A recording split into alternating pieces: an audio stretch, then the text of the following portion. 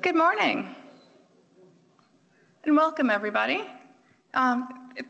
Thank you very much for coming. On behalf of the Minerals Industry Safety and Health Center, I'd like to welcome you to the 3rd Annual Dust and Respiratory Health Forum. My name is Nikky LaBranche. I'm the Research Manager for OHS in MISHC, and I'll be your host for this event today. So I'd like to start with acknowledging the traditional owners and their custodians of the land on which we meet. We pay our respects to their ancestors and their descendants who continue cultural and spiritual connections to country. We recognize their valuable contributions to Australian and global society.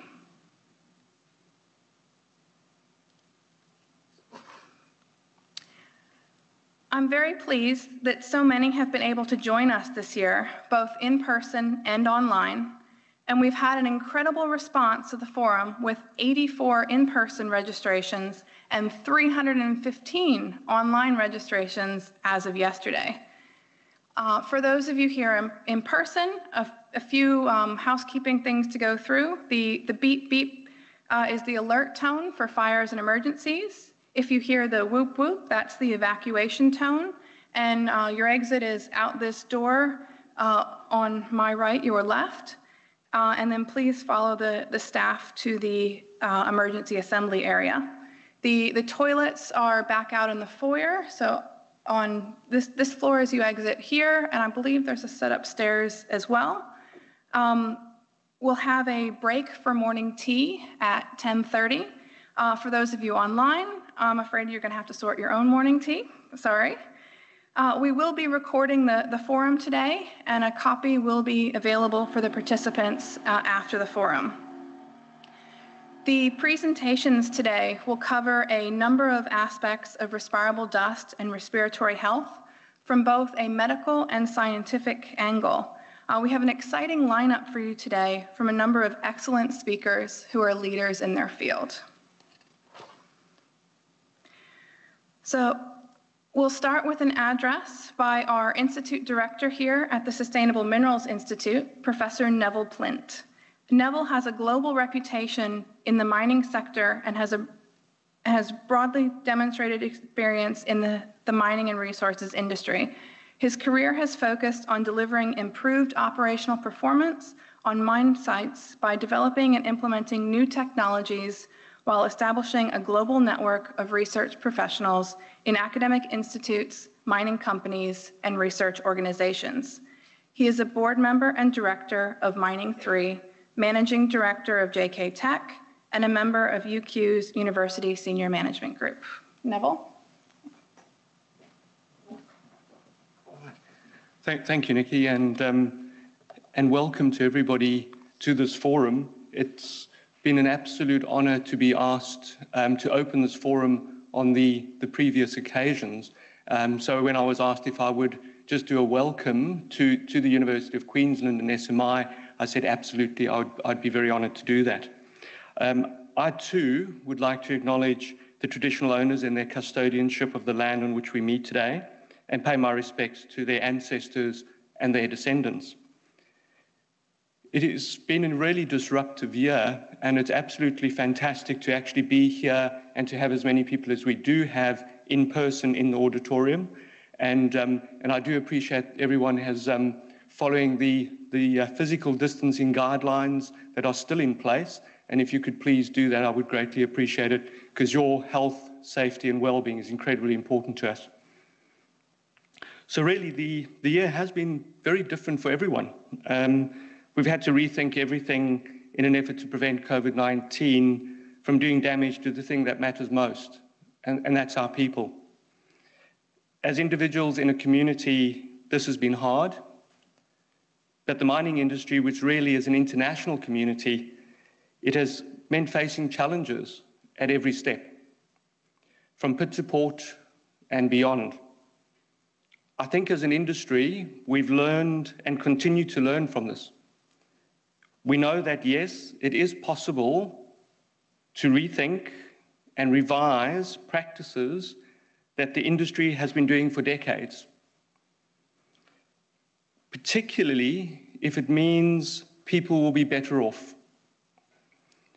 At the Sustainable Minerals Institute, we have been rethinking our approach to mineral processing, community relations, environmental management, as well as health, safety, and well-being. And I'm incredibly excited by the research that I'm seeing being done not only within our institute, but within the University of Queensland, as well as with our global partners.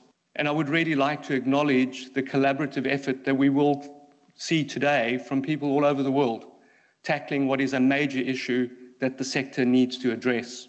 In particular, I would like to just mention a couple of relationships that I've really appreciated the support and the guidance from the Resource Safety and Health Queensland.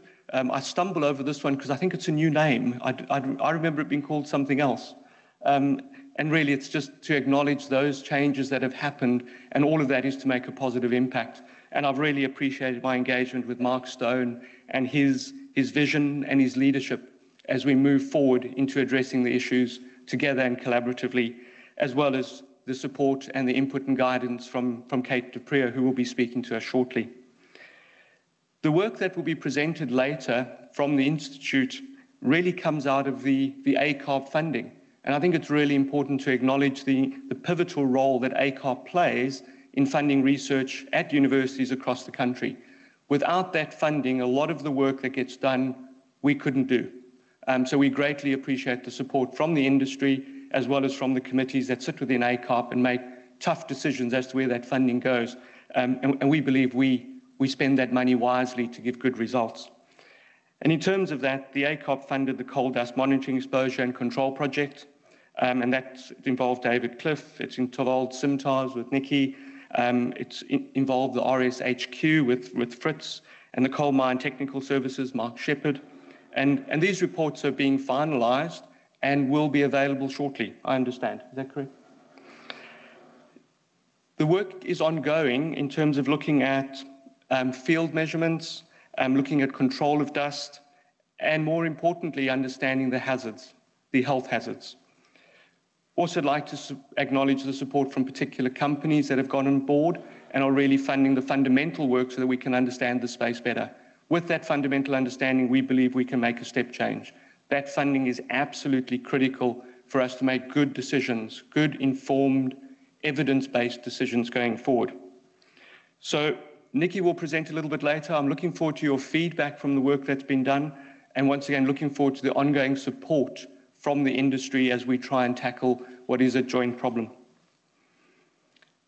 What you may also well have picked up on social media is we've managed to sign a partnership agreement with the AusIMM, and once again, this is to ensure that we're able to work collaboratively and we're able to connect in with the industry and make sure what we're doing is addressing the correct issues. And that partnership we were very proud to sign, and just really want to acknowledge the role of the Institute in making that happen, and also announce that my understanding is Brett, who's the director for the Mining Industry Safety Health Centre, MISHC, is now the chair of the Health and Safety Society, and of course Nikki is on the board of directors. So without any further ado, it really gives me great pleasure to introduce Kate Dupree, the Commissioner of the Resource Safety and Health Queensland. Kate has more than 20 years' experience in the resources industry across Africa and Australia, including working in underground coal mines and in management positions. And I've had an absolute pleasure to get to know Kate. Both, we have a shared history, I suppose, and it's been really fantastic just to reconnect and to look at how we can work together to make a difference. So Kate, over to you.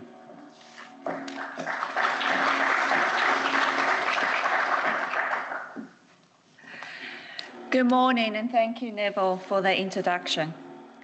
First of all, I'd like to welcome everybody that's here and also online to the University of Queensland Minerals Industry Safety and Health Centre Dust and Respiratory Health Forum for 2020.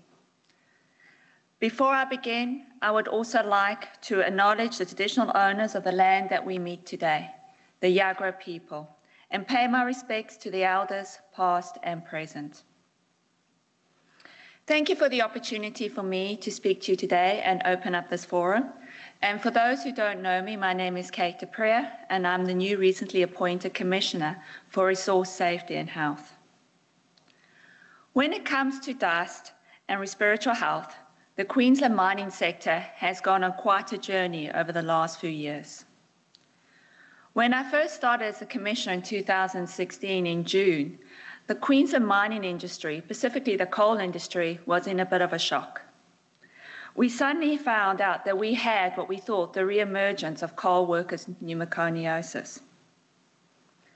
However, we had all been living under a mistake of a belief that black lung had been eradicated, and this was an emergence, apart from the fact that it's actually been there the whole time.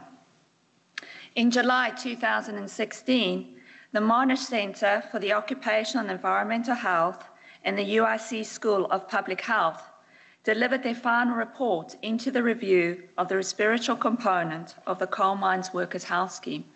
And I'd like to read a quote that came out of that report. Major system failures at virtually all levels of the design and operation of the respiratory component of the current health assessment scheme. Then, in September 2016, the Coal Workers Pneumoconiosis Select Committee was formed, and they also found some serious failures in the industry. The report emphasised that we as an industry had dropped the ball, and they put the blame on everybody, right from the operators down to the regulator. Now we fast forward to 2020, and I fully believe that the Queensland mining industry is in a situation that is very, very different. Queensland mining industry has dramatically improved its recognition of dust as a hazard and the implementation of the controls to mitigate it as a risk. When we first discovered or first re-emerged, it was coal workers' pneumoconiosis that we were really looking and investigating. Then we suddenly realized that the problem was actually more complex, that we need to have a look at things a bit more broader. There wasn't only coal workers' pneumoconiosis that we were looking at, but actually mine lung dust disease, including silicosis, asbestos, COPD. Currently, at the moment, the Queensland mining sector has 192 confirmed cases of mine lung dust disease. But we've also had a number of legislative reforms, which has been progressed.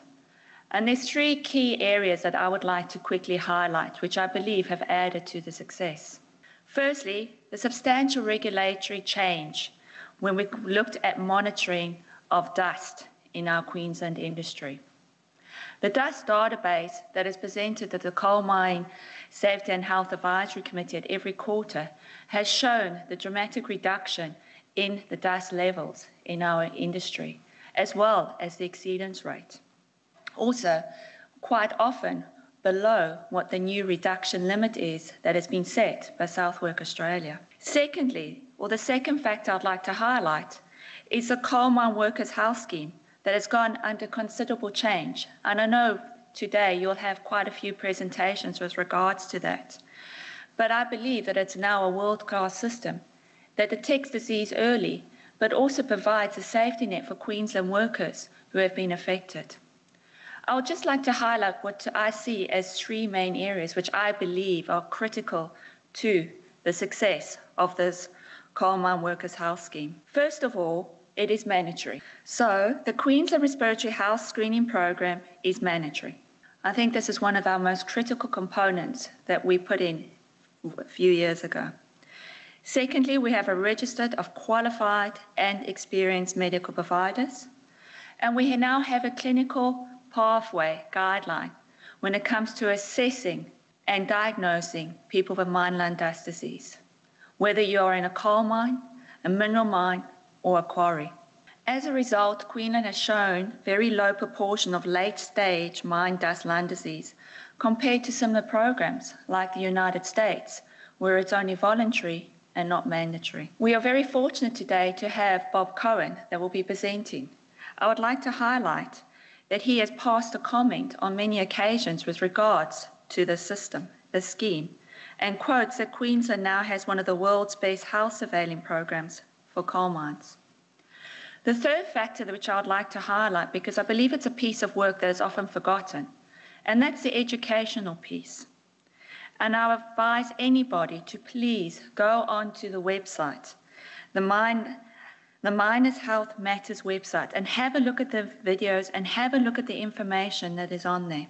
There's been a lot of work that's been put in there to provide educational tools that operations, whether you are a two-man quarry or a big operation at the big end of town, can utilise. These reforms have not been just isolated to the coal mines. In recent times, the regulators put a lot of effort to ensure that these reforms have gone across to our mineral and quarry operations as well, to ensure that workers in our mineral and quarry operations are as protected as our coal mine workers. In March 2019, the Inspectorate put a lot of work in the mineral and coal side to understand what recommendations and lessons learned that can be taken across to the mineral and quarries. The lessons learned by the mining industry has also been picked up by other industries, especially when you looked at the manufacturing stone industry. From anybody looking outside, the Queensland mining industry can sometimes be described as a gold standard, a long way from where we were and what we were described about a few years ago. However, the success has not been easy. And this is only due to the unprecedented way that government, unions, and industry work together quickly and effectively to develop best solution practices and procedures and protections. This success is the endorsement of the tripartite approach, which is enshrined in our Queensland mine and safety legislation. Without the cooperation of all the parties, we will not be standing today saying we have so much of a success.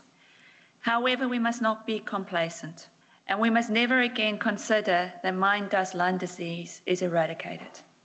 We must always be vigilant, because when our collective memories fade, we need to ensure that the knowledge and the expertise are maintained, so that workers in 10, 20, 30 years are protected, or even better protected as the workers are today. We need to ensure that we learn our lessons and we do not repeat history. And that is what the people in this room and joining the online come into play. The research into advancements in the management of dust and mine lung dust disease is critical. And we need to continue. We need to ensure that the journey that we are on and the momentum that we have started is maintained. We must build on it and to find new and better ways to protect people. This is where we all have a role to play. I won't hold you up any much longer because there are some very exciting presentations that are being presented today. I would like to thank everybody that has come today and is online. By starting the conversation, you have demonstrated your passion for this topic. Thank you.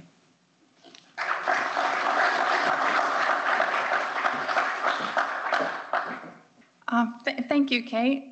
Great opening and definitely some things to think about there. I'd now like to move into the technical portion of our forum today with our first speakers. From RSHQ. There'll be 3 speakers as part of this presentation. They'll be Evan Pengley, Greg Manthe, and Andrew Batterson. Evan Pengley is the Acting Director of the Health Surveillance Unit within Resources, Safety and Health Queensland. Since 2016, Evan has developed and implemented reforms to the Regulated Health Scheme for Queensland coal mine workers in response to coal workers' pneumoconiosis. In his current role, Evan oversees the health assessment process for workers under the scheme. Evan has diverse experience in policy and operational areas, including responding to resource policy changes, such as balancing land access for resource development. Greg Manthe is an inspector of mines occupational hygiene based in Brisbane. Greg's a certified occupational hygienist and was Centaur's principal hygienist for 8 years. Greg has since commenced a program with the Queensland Mine Inspectorate evaluating and implementing the QGLO2 and the management of respirable crystalline silica in small to medium mineral mines and quarries. The program involves conducting full shift personal exposure monitoring and assessing the site safety management systems with respect to the management and control of exposure to respirable crystalline silica. And Andrew Batterson has recently joined RSHQ as an Inspector of Mines Occupational Hygiene. He has been working in the field of occupational health and safety as a certified occupational hygienist and specializing in industrial hygiene for over 30 years. He has experience across a broad range of industries, including power generation and distribution, construction, manufacturing, and chemical processing, although he has predominantly worked in mining and mineral processing. This has involved both coal and metalliferous-based commodities and both surface and underground operations. Evan? Good morning, everyone. So today I'd like to build on some of the initiatives and comments that the Commissioner has just made and talk to you about some of those recent and upcoming initiatives that we're putting in place to support early detection of mine dust lung disease, let you know about a new support service that's available for miners, and provide a quick update on the mine dust lung disease cases as reported to RSHQ. And at that point, I will hand over to Andrew and Greg, our occupational hygienists, to talk about their work in dust control and dust exposure. So as the Commissioner mentioned, since 2015 and the re-emergence of coal workers in meconiosis and other mine dust lung diseases, we've put in place a range of initiatives. There's now 5-yearly screening for all coal mine workers. We've got a register in place for medical providers who are approved to undertake health assessments, and we've implemented free screening for retired miners. In September this year, regulatory amendments did commence that will ensure that those mineral mine and quarry workers also receive respiratory screening.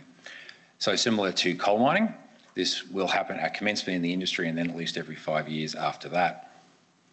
So the screening will include a respiratory questionnaire, X-ray, spirometry, comparative assessment, and then any follow-up tests as required as well. And mine operators have until the 1st of September 2022 to ensure that their workers have undergone this screening. We've also commenced some clinical audits of spirometry. We've audited over 1,000 reports so far across 14 different clinics. And in some cases, we have seen that some tests and reports haven't met the standards as outlined in the guidelines developed by the Thoracic Society of Australia and New Zealand. And so where required, we're arranging for retests or new reports for those cases. Now that auditing is ongoing and this information does give us a very good baseline to work off. We're also supporting mine dust lung disease research. We're working with Cancer Council Queensland at the moment to look at a prevalence study of mine dust lung disease amongst coal miners. And we're working with Monash University to undertake a cancer and mortality study amongst Queensland's miners. Next year, you'll see the rollout of our mobile health unit. So this is a partnership with Heart of Australia, and it will be offering health assessment and screening services throughout regional Queensland. It will have not only X-ray and spirometry facilities, but also high-resolution CT and laboratory lung function capabilities as well. And the vehicle you see here is another Heart of Australia truck, but it will give you an idea of what our unit will look like. Next year, you'll also see the next phase of our electronic records management system, ResHealth, rollout. And this will allow employers, workers, and doctors to complete health assessments online. And this, in turn, will also support our longitudinal health surveillance activities. We're just going through customer testing at the moment. The feedback so far has been positive, and we're just making some tweaks based on that feedback. So I mentioned earlier that we're offering free screening to retired miners. So up until November this year, we've offered 199 of those, with 123 now completed. And these screening for retired miners is delivering real benefits. So as an example, one gentleman was unfortunately diagnosed with a life-threatening condition. However, because he received that diagnosis earlier than he otherwise would have, he was able to access his treatment immediately, which was successful, and since has been able to lodge a workers' compensation claim. Now, for workers who are concerned about mine dust lung disease or have been diagnosed with one of these conditions, they can now access information on screening, compensation and support services from the Mine Dust Health Support Service. This is a joint initiative between the Office of Industrial Relations, WorkCover Queensland and RSHQ. It's been running since March, and since then we've been able to help many callers access the free screening I mentioned, make a workers' compensation claim, or access a whole range of support services, including psychological support services for them and their families. Before I move on, I too would like to give a quick plug for our Miners Health Matters website and the updates and new video content that we have in there. Also mention that we have updated our information booklets as well, and you can grab a copy of those out the back later today if you're here. Otherwise, you can order free copies from the Miners Health Matters website as well. And finally, a quick case update for mine dust lung diseases. So these are cases reported to RSHQ since 1984 and up until the end of November. And as the Commissioner mentioned, there's been 192 cases reported, and this is across both the coal and mineral mines and quarry sectors. Now, we receive reports from health assessments under the Coal Mine Workers Health Scheme. We receive reports of accepted workers' compensation claims from the Office of Industrial Relations and also reports from mine operators. Now, within that 192 cases, we are seeing that the majority are over the age of 50 years, and we are seeing an approximately equal split between underground and open cut workers. And also, as the Commissioner mentioned, what is pleasing to see is that in the majority of cases where we do know the severity of the disease, that workers are being diagnosed in the early stages of their conditions. If we have a look at some of those disease trends that you see up there, you will see that initially we did see cases of coal workers' pneumoconiosis, but now more recently seeing cases of chronic obstructive pulmonary disease, silicosis, and some other mine dust lung diseases such as lung cancer. And I think this is a reflection of the increased awareness of mine dust lung disease, initially amongst open cut workers and now the mineral mines and quarries sector as well. And I think it's also a reflection of our screening program and the fact that it's now being rolled out to include retired miners and now the mineral mines and quarries industry as well. So with that, I'm going to hand over to Andrew to talk about the dust control work he's been doing in coal mining. Thank you. Well, a good health surveillance program is essential for any occupational hygiene program, and it enables us to monitor our performance over time, but it's only part of the equation. Respiratory disease is fundamentally caused by exposure to airborne contaminants, and if we're going to prevent occupational disease into the future, we need to manage those exposures, preferably down to levels that are below health-based exposure standards. This is a graph which shows the average respirable dust exposure for all of the underground coal mines in Queensland, and it starts from 2014 and goes to 2020. Each colour represents a different mine site, and you can see there that from 2014, the average respirable dust levels started to decline, and they stabilised around about 2017 and have been sustained below the current exposure limit of 1.5 milligrams per cubic metre. There's no surprise that the re-identification of coal workers' pneumoconiosis in 2015 drove a lot of that change in the early days, followed by the parliamentary inquiry in 2017. However, there have been a number of other milestones that occurred along the way which have contributed to that downward trend. Directives issued to mines to control and reduce exposure prior to 2015, introduction of recognised standards, changes to the regulation, reducing exposure limits, and further standards being introduced. Probably the most important changes have been the recognised standards and changes to the regulation. Recognised standards 14, 15 and 20 are regulated standards, and they specify the ways in which mines should conduct monitoring, and they specify the ways in which mines should evaluate and assess their exposure risks. Whereas recognised standards 15 and 20 specify the ways in which mines should control their exposures in both underground and open cut operations. Changes to the regulations in 2017 required mine sites to report their exposure monitoring results on a quarterly basis, and also to report and investigate single sample exceedances promptly when they occurred. These two significant changes, I think, are what will enable the reductions in exposures that have been achieved to be sustainable into the future. We've also seen similar reductions in exposure to respirable silica, not quite as dramatic, but they are currently, for all sites, open and underground, currently below the current exposure limit for silica. Although I would caution that some of the sites are approaching that limit, and many of them are exceeding 50% of that limit, which is our trigger for introducing control interventions. So not quite out of the woods as far as silica is just yet. Evan mentioned or showed previously the mine dust lung disease cases reported through the health surveillance unit. The fact that COPD has started to stabilise, I think, is a success story. The fact that we're now seeing other diseases, which he mentioned, silicosis, COPD and mixed dust lung disease is a tribute to the improvements made in the health surveillance scheme. And that's a success story. So what are the challenges going forward? These other diseases, COPD, mixed dust and silicosis, have their genesis in different types of exposure, quite different to CWP. And we need to understand what they are in order to manage them. They have different dose-response relationships.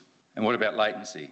We know that when we diagnose disease, it represents accumulation of exposure over 10, 20, maybe 30 years. And those workers would have been exposed potentially to different segs, different contaminants, different sites, sometimes different industries, and sometimes different countries. So we can't actually link these reports of disease directly back to segs and exposures that we see currently in industry because they reflect the history of exposure. But what we can do is we can look towards the health-based exposure limits and manage exposures below those limits. And by doing that, we know that we should prevent ongoing disease into the future. We currently have systems in place, as I mentioned earlier, around regulations and recognised standards that enable us to monitor and control exposure, particularly for respirable dust and silica. However, how do these apply to dealing with those additional contaminants that I mentioned for those other types of diseases? For example, if I take COPD, this is an obstructive disease that affects the airways. And it may be that inhalable dust, which represents a larger size fraction of particles, may be more relevant to predicting and controlling that disease than would be respirable dust, which is primarily involving dust that goes into the lower part of the lung, which is relevant to CWP. Inhalable dust is the dust that we can see. It represents the size fraction of particles that we breathe in through our nose and our mouth, and it also includes the respirable fraction, which goes into the alveoli region of the lung. This is an example of a typical underground longwall mine in Queensland, and it shows the different types of dust size distributions. The black bars represent inhalable dust, the blue represents respirable dust, and the red is respirable silica. And you can see from this data that while we would look at the blue and the red, and that would indicate that management of exposures to respirable dust and silica, i.e. managing CWP, appears to be well managed at this particular site. And we would regard that potentially as reaching an acceptable level of risk. In fact, the levels are below what may be the future health-based exposure standards yet to be proposed. However, that's not the case for inhalable dust at this particular site. You see that the inhalable dust remains stubbornly high, and it's above the current exposure limit for that particular material. So we couldn't say the same thing about managing inhalable dust, and we couldn't say the same thing about managing potential risks to COPD. So therein lies some of the challenges. There are also other contaminants that coal mine workers get exposed to. These include diesel particulate matter, welding fume, isocyanates from polymeric chemicals, and gases from spontaneous combustion. So how is the inspectorate meeting this challenge? Well, in the last few years, the approach taken by the inspectorate has been to go out to industry and request historical monitoring data for all of those contaminants. And by doing that, enables the inspectorate to collate the data, conduct risk assessments on those contaminants across the industry, and then report that data and those assessments back to industry along with guidance on how they could best control them. We know that in the background, Safe Work Australia is reviewing and developing health-based exposure limits for a range of contaminants, and that includes some of those contaminants that I've got listed there for the mining industry. As those limits get proposed and that work progresses, it's relatively easy for the mining industry to adapt and adjust and integrate those changes into the current model that I've got shown up there, which has currently been designed for respirable dust and CWP control. So it's just a matter about changing it. So I think based on that model, the coal mining industry is in a fairly good position to manage emerging dust disease issues into the future as new information comes to light. So that's a brief, view of what's going on in the coal industry around managing exposures to airborne contaminants. I'll now hand over to Greg Mantha, who's going to talk about exceedances and awareness in the mineral mines and quarries sector. Thank you. Thanks, Andrew, and good morning, everyone. This particular segment, or this last part of our segment, will look at a couple of activities currently undertaken or being undertaken by the MMQ Inspectorate. And they cover awareness and exceedances, so two topics that are more a micro level. One of the findings from the program of inspections and monitoring has been an understanding of the lack of awareness that workers have with regards to a couple of aspects. One is the awareness of the health hazards and exposure from respirable crystalline silica, or RCS, and the application or understanding and training around respiratory protection, which is one of the key controls that sites often revert to, especially at a lot of the smaller sites. And we identified a need for a greater level of awareness or provision of awareness to workers, and an inclusion of understanding what the guideline asked for SSEs and managers, and an understanding of the risk evaluation process. So SIMTARS and the Mines Inspectorate partnered with an external provider, PerTrain, to develop an online training and awareness package. Now, unfortunately, there's not probably enough time for me to delve into that package in detail in this forum, but the location of the training package is shown there. It's on SIMTAR's site. And it's a freely accessible program designed for either individual workers or toolbox talk levels that provides information to workers on dust in the lung, emission sources, control measures, or the process around control, looking at 3 levels: prevention, protection of the worker, and separation of the worker. So it distills the hierarchy of risk control down to a simpler level, and looks at obligations, health surveillance, monitoring, and a range of subjects. There's self-assessment included in it, and I'd suggest or recommend you take the time to have a look at that program if you have the opportunity. The second aspect that I want to look at in a little more detail is exceedances. The instances of exceedances, and then site response, or what some findings with regards to site responses. You'll see there, this is a fairly rudimentary evaluation, or a look at data set that Mineral Mines and Quarries have received from monitoring across the MMQ sector in about a 3-year period from January 2018 to the end of October. About 6,500 samples, and each of those would have been analysed for respirable dust and RCS. So if we look at the RCS data, there were about 260 exceedances. Now, this, one of the important aspects of this is compared against the previous exposure standard, not the reduced exposure standard, and I'll touch on the impact of that shortly. So about 4% across the industry, 4.1% of respirable crystalline silica results are exceedances. And the highest was 2.5, as you can see there. So a fairly high level with regards to those exceedances. Respirable dust is a much lower percentage, and that's a function of the higher exposure standard and the percentage of courts across different sites in the respirable dust. But respirable dust exceedances are running at about 0.5%, with the highest, as you can see there, 28.5 roughly. If we look at the SEGs, or exposure groups for RCS exceedances, drilling off-siders and sample collection run at, they're about a quarter of our highest 50 exceedances. So you can see that there are some SEGs that feature prominently, maintenance lab techs.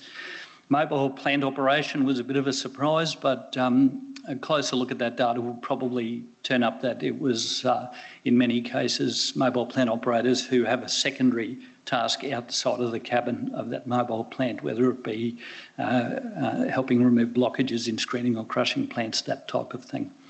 And bagging, smelting, packing, there's other SEGs that feature fairly prominently there.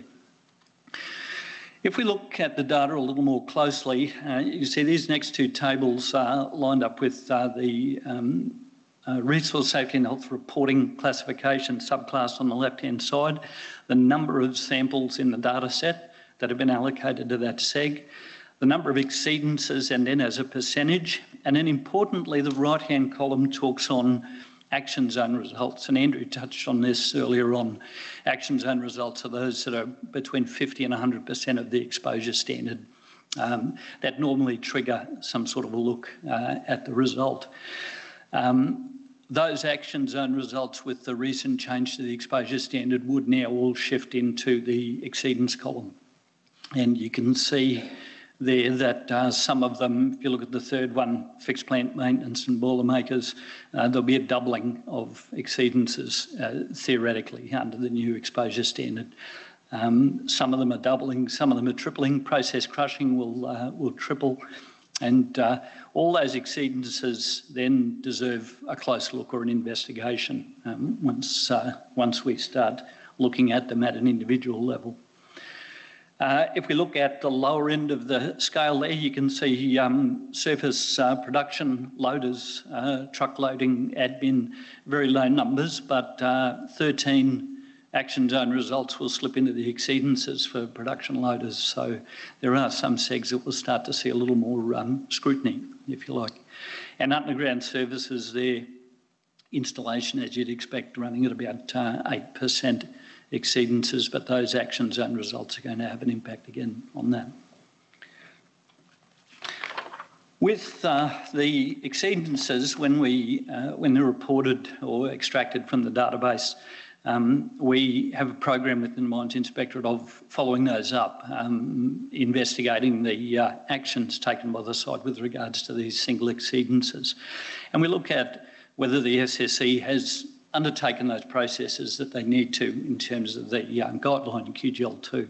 So have they identified the cause of the exceedance, the emission source, what controls were in place that worked, what failed, what corrective actions they're going to take, and then how are those corrective actions communicated and how are they maintained down the track. This we get this information by sourcing various documents from the site, and then in a lot of cases we'll go out and inspect the site. This is some outcomes from a subset of data from one of the regions in Queensland, from a set of 30 initial investigation processes. So you can see there were only 3 that this set that were considered to have had a satisfactory process to determine the emission source. There were 5 additional ones that thought that they had identified a probable source, maybe. A large number had failed to identify the cause of the exposure, and about 90% of them were deemed to be unsatisfactory, either for major deficiencies or minor deficiencies, certainly enough to be an unsatisfactory investigation. The actions taken by those sites, and these actions drove a lot of the determination as to whether it was a satisfactory process. There were a few that looked at an action of using water suppression. Some were extraction dilution. You can see the water suppression there was a mixture of sprays, water truck, and one was just a direction to staff, to workers to wet down the floor, but it was very vague as to which floor, where, when. Those sorts of processes were often missed. There was some repair to operators' cabs, reviews of procedures, but about 30% had no corrective action planned at all as a result of the exceedance, and that's a fairly significant concern. About 60% had no documented investigation report, so there was no formal investigation undertaken. There might have been an informal one, somebody had a look. Often the instruction was just to worker to wear their respiratory protection, and that's inadequate. Some sites had multiple exceedances over time from similar segs each time. Might have been drilling, might have been sample laboratory prep, and had failed actively to identify that trend and address it. So there were some fairly serious deficiencies in the investigation process. This review of investigations, RSHQ, is continuing, and it will certainly focus on sites with repeat exceedances as well. Thank you.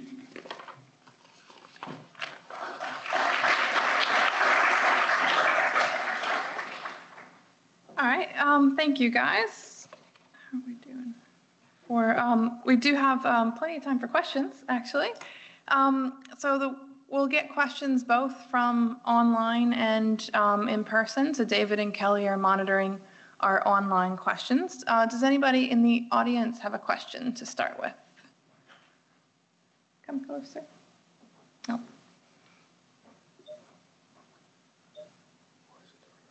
I don't know.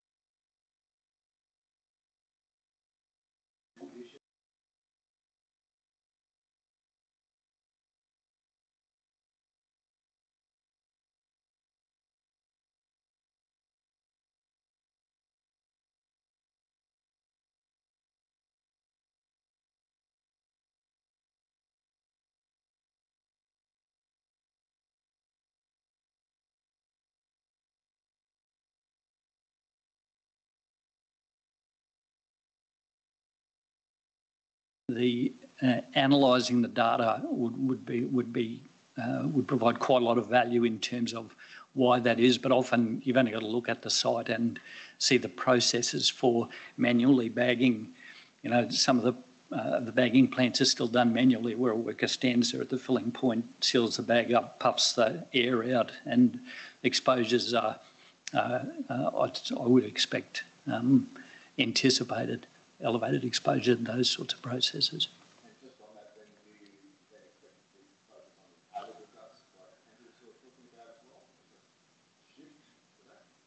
We're not, there hasn't been a decision to shift towards that within MMQ. I'd certainly support that because inhalable dust, for me, inhalable dust, the exposure standards we use are, if you look at the definitions, they're for dusts not otherwise classified, so dust without a toxic impurity. You look at some of the dust components, and I don't think that definition works very well. So I would think that in the future we'll see reductions in the inhalable and respirable general dusts, and I'd welcome that.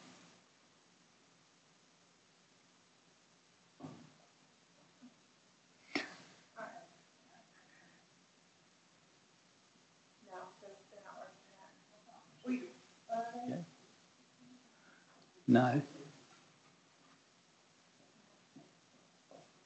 Our next presenter will be Kelly Johnson. Okay, we've got lots of questions online. So the first one is from Peter Knott.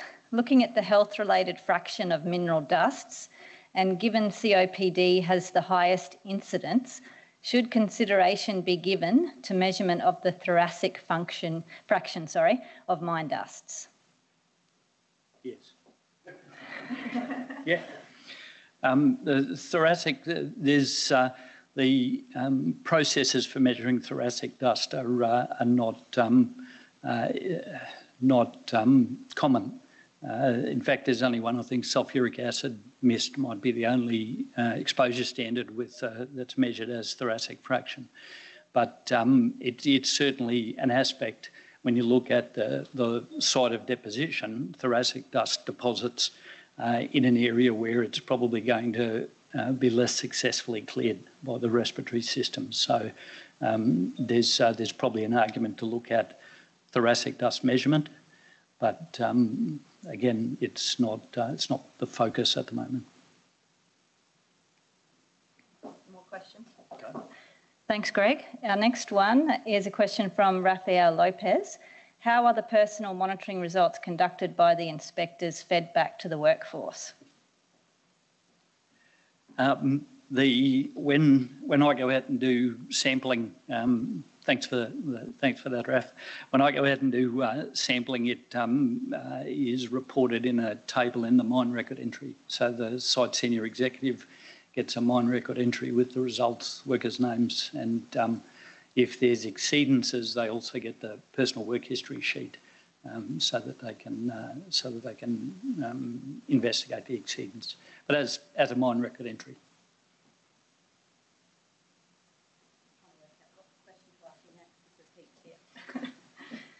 Okay, we have a question from Caroline Smith. Are there many Aboriginal and Torres Strait Islander people who present with dust disease, and are the screening and testing and educational tools accessible to this group in a culturally appropriate / secure format?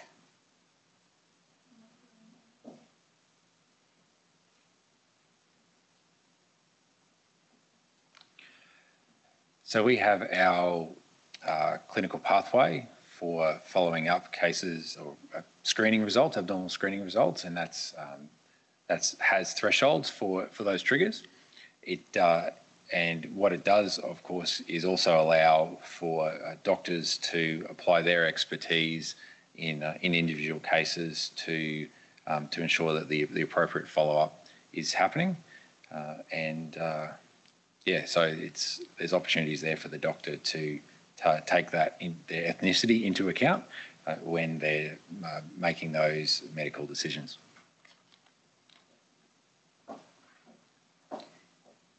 Okay, a question from Janine Less. Are you considering requiring mines to undertake real-time video and dust monitoring over longer periods, which may provide a clearer picture of how and when exposures are happening?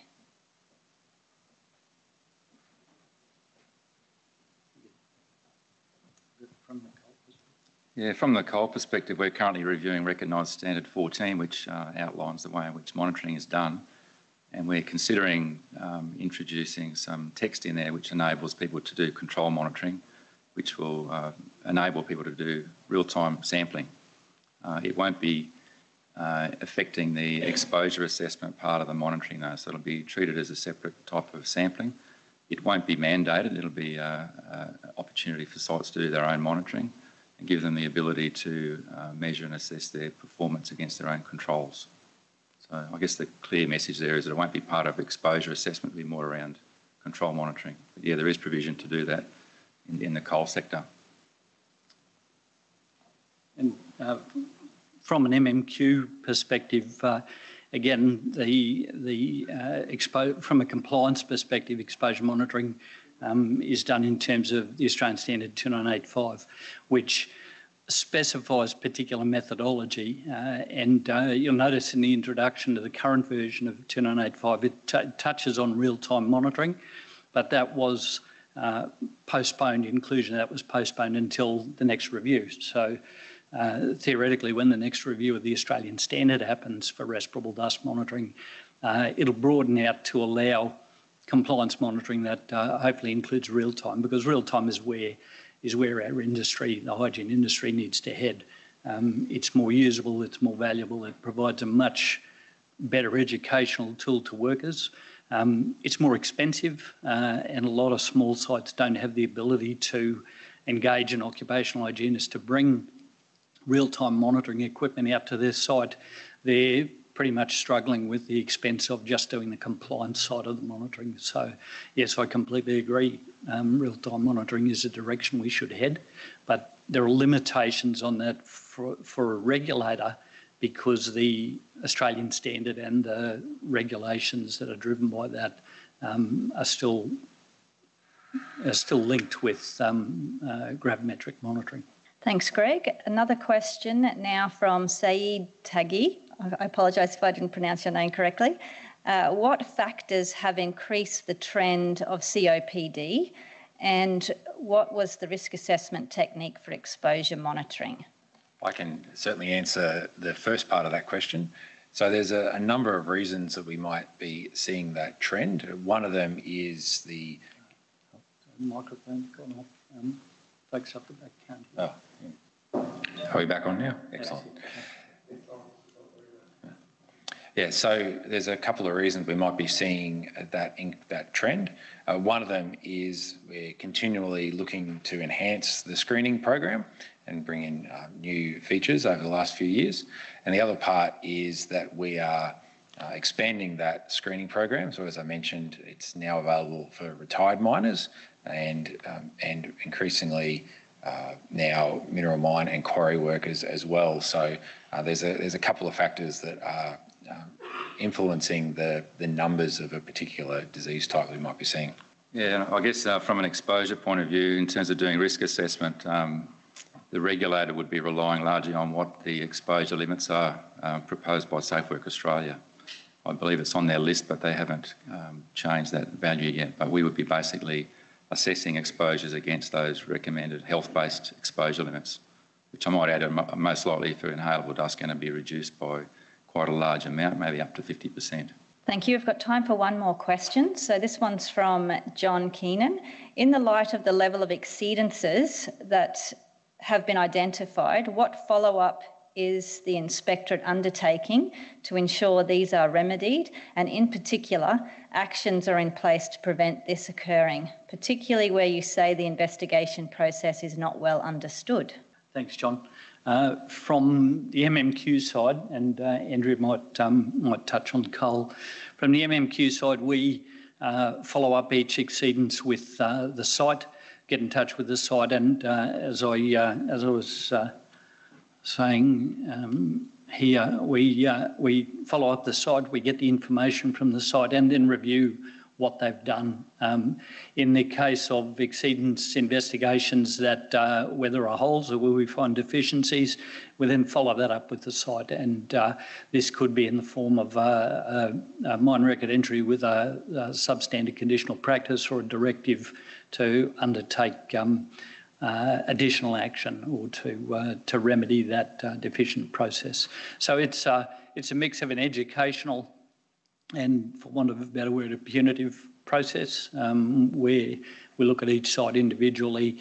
The focus to a certain extent has been on sites with multiple exceedances. So if you like, as an example, if we have a site that's got one exceedance that's very low and a lot of other good results, we'll follow them up, but we'll focus more on a site that has multiple exceedances of a higher level that hasn't taken action. So at this point, it's a bit of a discretionary process, and moving down the track, if we double or triple the number of exceedances that the inspectorate has to follow up with sites, that's certainly going to bring in a much greater workload, and managing that will be tricky.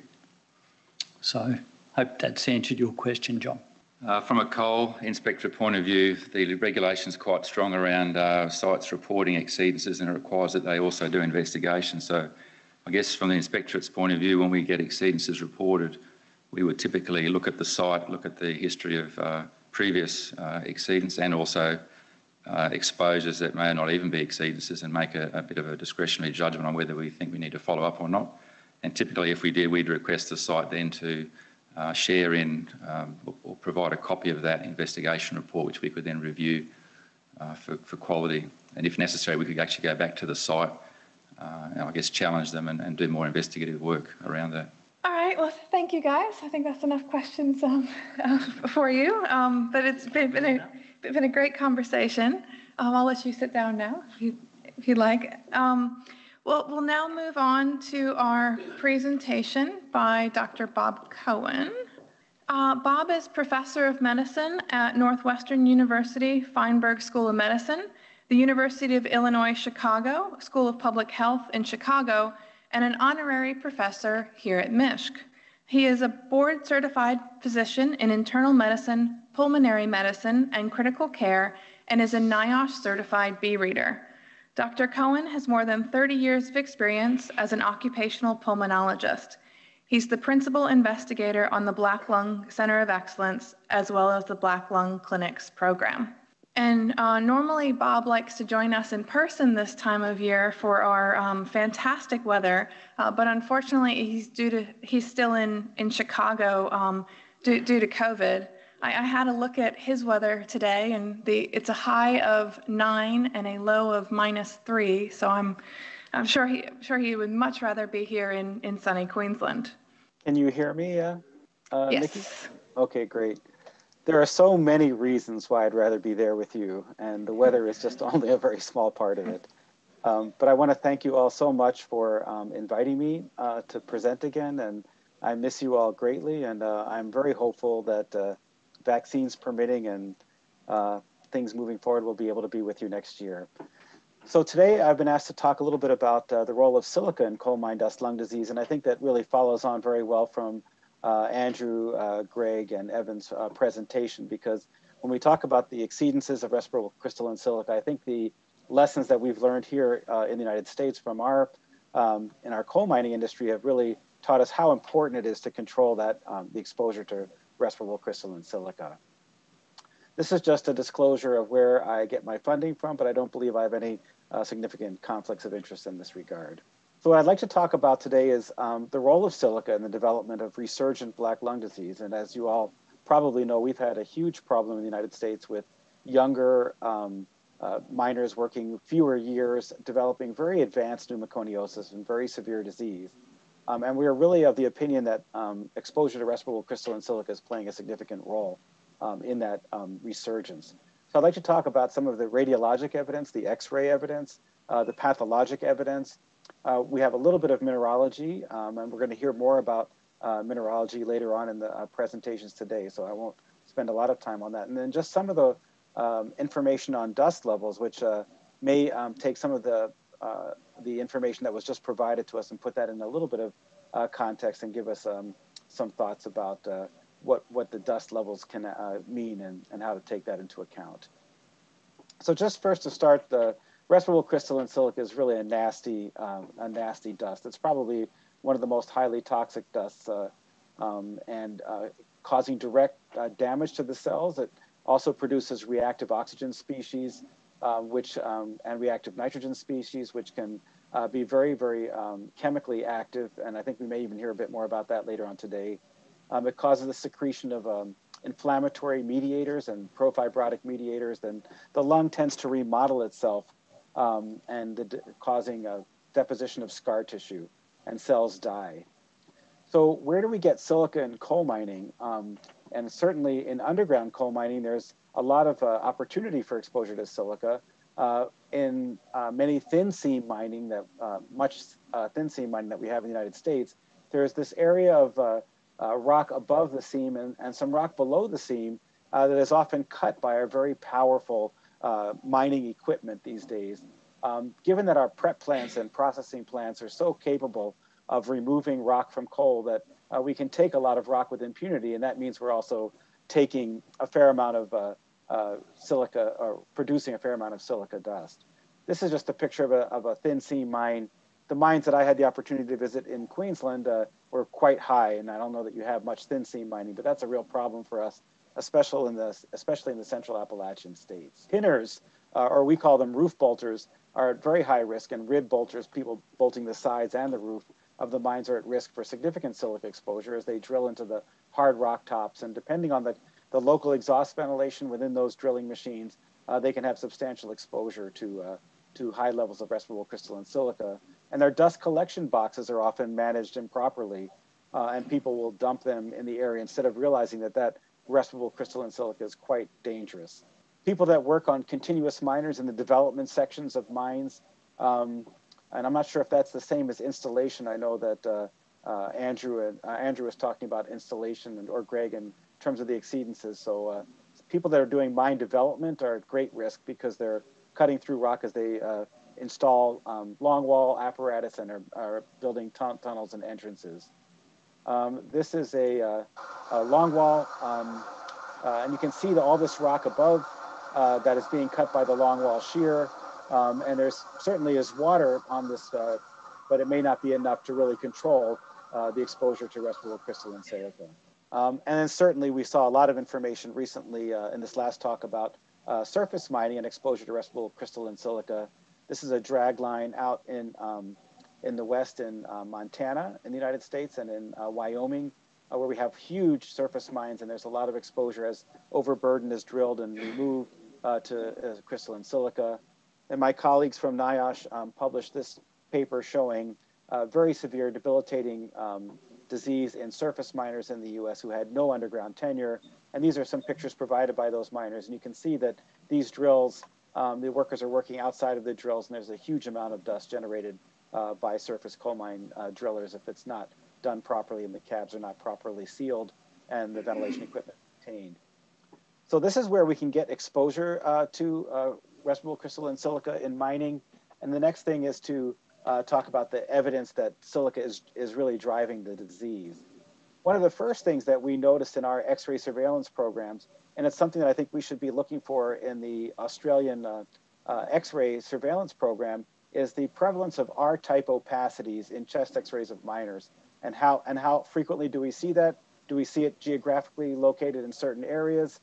Because R-type opacities, that is scars that are greater than 3 millimeters in diameter, are associated with silica exposure. And here we have all the other states in the United States, except for the Central Appalachian states of Kentucky, Virginia, and West Virginia, showing very low percentages of R-type opacities in the surveillance X-rays of those miners. But where we saw this resurgent disease, huge amounts of disease, Kentucky, Virginia, and West Virginia, there was a much larger percentage of R-type opacities in those states. This is published in 2010 and had data through 2008. It was recently updated in 2019, and you could see that as we saw even more resurgent disease, the prevalence of R-type opacities in these X-rays also increased. dramatically, and it has continued to increase to a level of 6 times the rate of R-type opacity. So again, a sign on the X-ray that there may be exposure to respirable crystalline silica causing these same states where we see very, very high numbers of miners with PMF and advanced disease. One of the things that we've been engaged in our group most recently is looking at the pathology of the lung of miners that have rapidly progressive disease to try to understand what's going on in the tissues, and is there a relationship between silica and the pathology of the disease in these miners that are suffering from rapidly progressive pneumoconiosis or advanced disease, which is PMF. One of the first things that we noticed was a case series that we did of 13 miners who had rapidly progressive disease, and we looked at their lungs to see if we could see pathologic changes that were consistent with silicosis. And this was an explant of a miner that was so sick that he had to go to lung transplantation. And if you look at the lung on the surface, it looks like coal. It looks like large black, scars and dotted scars throughout the lungs. But when we looked at it pathologically under the microscope, we didn't see a lot of black pigment. And what we saw, in fact, were these round nodules of scar tissue, whorls of collagen, which is the scar tissue surrounding, circling and surrounding. And if you zoom in on it, this is what we call a silica pearl. It's just, there really is very little coal pigment. There's a lot of inflammatory cells. And we see this whorled collagen that's very classic for a silicotic lesion and silicotic nodules. And we were very surprised to see very little in the way of classic coal macules and classic coal nodules, and in fact seeing just much more of a reaction that was related to silica. When we zoom in closer, we do see some pigment. Some of the brownish pigment is coal, and the black may be carbon or other particulate, but we see some pigment.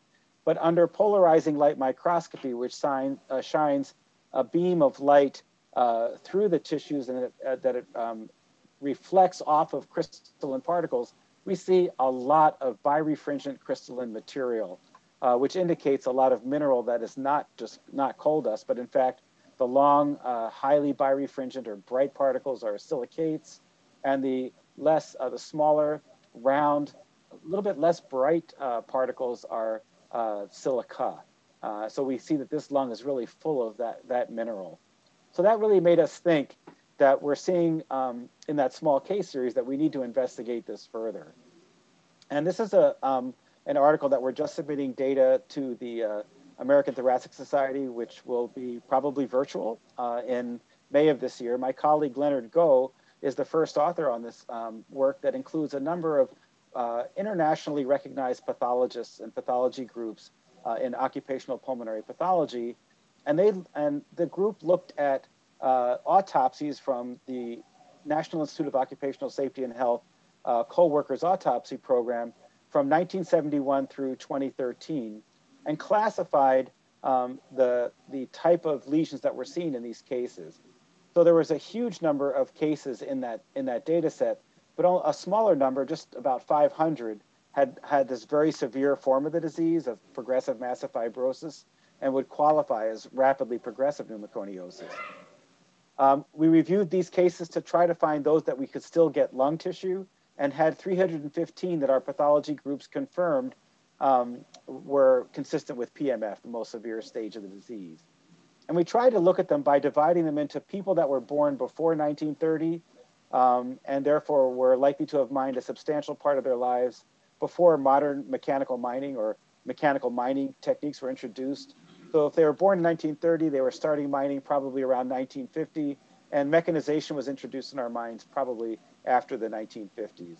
So what our pathologists did is they classified the lesions in these lungs as silicotic or silica type, mixed type, or coal predominant type in the miner's lung, just based on how many or what percentage of the lung was taken over by these silicotic nodules or silica type lesions. And if it was more than 3/4, then we called it silica type PMF. If it less than 1/4, we called it coal type, and in between was mixed type. And the PMF type was determined by the mode of the pathologist's interpretations. And here's just what it looks like under the microscope. The pathologist, this is a coal type. You can see lots of coal pigment. a relatively less silica, the pink scar tissue. This is a mixed type where you do see some coal pigment, but we also see a fair amount of silicotic nodules as well. That would be a mixed type. And then the silica type of PMF is this type where there's very little coal pigment and lots of the world silica type nodules in these lesions. The date of birth of these folks was from the late 19th century through the most recent birth cohort was the early 1960s. We had 140 coal type, 114 mixed, and 16 silica type. There were no differences in mining tenure, age at death, smoking status, pack years, or the state where they mined the longest. But the most striking thing to us, which was really, I think, confirming our thoughts that silica was playing a role, was that the silica type was significantly higher in the contemporary compared to historic miners. 48% of the contemporary versus 17% of the historic miners had the silica type. And Dr. Go put together this beautiful graph which shows the number of the percentage of silica type, mixed, and coal type over birth cohorts. And you can see that the silica type increased fairly dramatically. So we think that silica type is more prevalent among contemporary miners. It may be the result of increased exposure to crystalline silica. We think thin seam mining has been made possible by modern mechanical mining, has been partly causal of this. But this study does have some limitations because it started only in the 1970s, and there were smaller numbers of cases that we got into the study in more recent decades. We followed up this study by taking a very detailed look at the pathology, not just the type of PMF, but to look at the other pathologic features. And we broadened it out to go beyond the NIOSH National Coworkers Autopsy Study and included miners that we were able to get lung tissue on that were recruited from our black lung clinics in the United States. So we used the historical cases were still from that NIOSH study. The contemporary cases came from the National Coworkers Autopsy Study. And again, we divided the birth years in the same fashion. One of the things that we looked at, in addition to the PMF type, were the presence of silicotic nodules, immature silicotic nodules, meaning that this is a process that's really in the act of being developing. There's a process called mineral dust alveolar proteinosis, which means that when you, we think that when people inhale a fair amount of respirable crystalline silica, that their alveoli weep a proteinaceous material as a result of the silica exposure. And we can see that protein that's being weeping into the alveoli when we stain it. And then we also looked for the presence of coal nodules and macules. Here's a picture of a piece of lung that we accessioned from one of the miners that was recruited from the black lung clinics. We just take a look under the microscope. I'll show you the little tip of that lung, and you can see that there's very little coal pigment again, and it looks like there's these silica nodules in this particular miner's lung tissue. This is a normal lung. You can see that instead of the beautiful little alveolar air sacs, it's just a dense scar tissue. And if we zoom in even further, we can see this area that is the protein being leaked into the air spaces. And that's the mineral dust alveolar proteinosis that we were looking at as one of the pathologic features. And the alveoli should obviously be just full of air and not have that proteinaceous material. So the data from this study showed very interesting findings.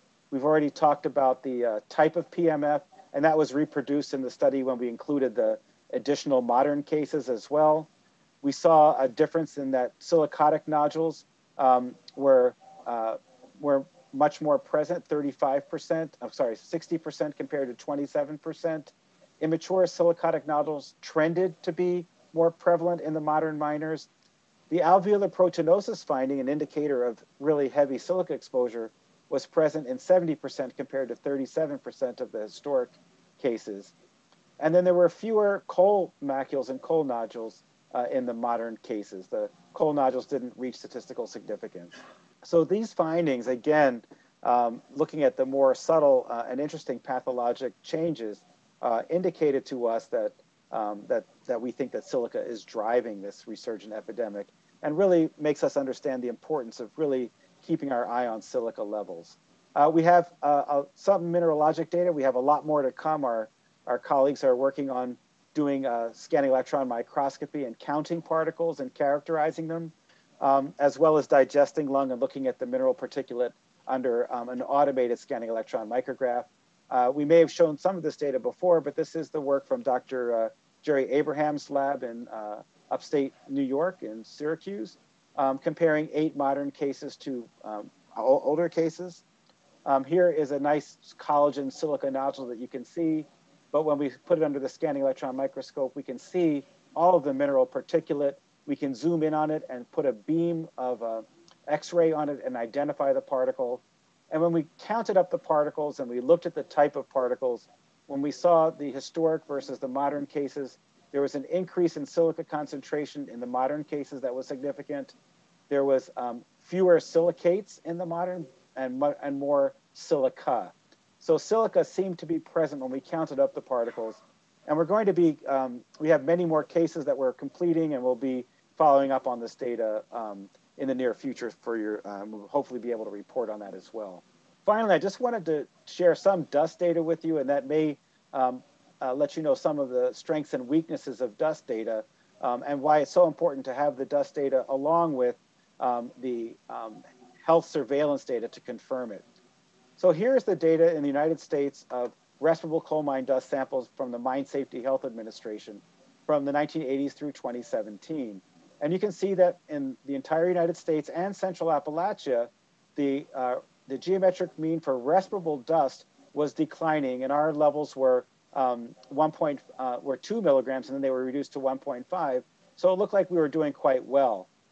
When we look at the percent of exceedances of silica, we could see that Appalachia, where we have this problem, had a higher number of cases with exceedances, but they still seem to be, in more recent years, coming down, certainly as there's been a lot of attention on exposure.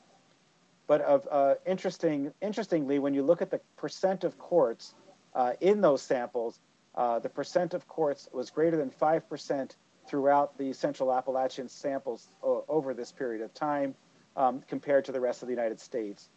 So the dust samples need to be taken into account, but I think that also not only looking at what the exceedances are, but what is the percentage of quartz in those samples. So that lets us know that there is something different, at least in the dust. We've had problems in the United States with manipulation of dust samples, but one thing that cannot be manipulated is the percentage of the relative components of the dust in the samples. So possible changes in exposure that explain this. I think that seam thickness and the ability to mine thin seams has been a significant problem in the US. With more mechanization, more powerful equipment, we produce more dust, probably produce smaller particle sizes that may be a problem. We've had a lot of increases in our shift durations, the length of the work week, and there's concerns about the adherence to regulations in some of our mines.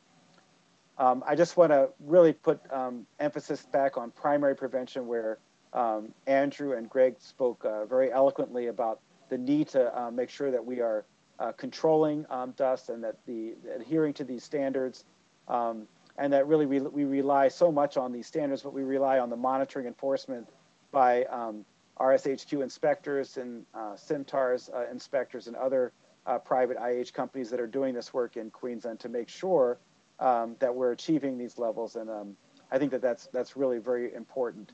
I'm very happy to see the changes in the levels in Australia more recently. I think that that's going to, if it's enforced and monitored, will be very important in preventing this disease. So I think I may be at my time. I'll stop here and stop sharing and see if there's any questions.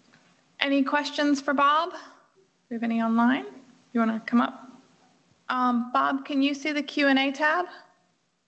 Hang on one second. I will pull that up. Yes, I can. Okay. Okay. Now, which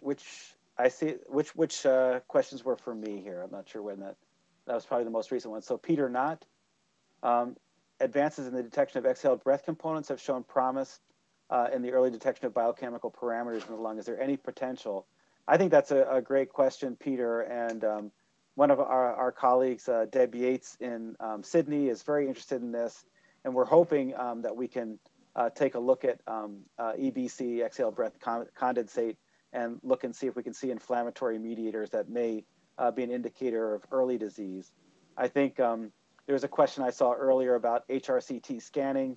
We certainly want to find the disease with our most sensitive early techniques rather than waiting till they come to our pathology colleagues to look at when they have progressive massive fibrosis. So I think that's something that we are thinking about.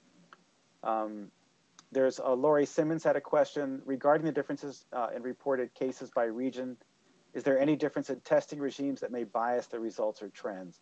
Or do we see this predominantly due to time, physical factors that differentiate the regions? The program that we're looking at, the X-ray surveillance program, and some of these other programs are really, they're national programs so that there's participation from many states. And I would say that there's a lot of participation from the states that have the problem, but also throughout the rest of the country. The dust data is also national and run by federal authorities. So I think that it's not so much a case finding issue, but is probably real that we're seeing these differences.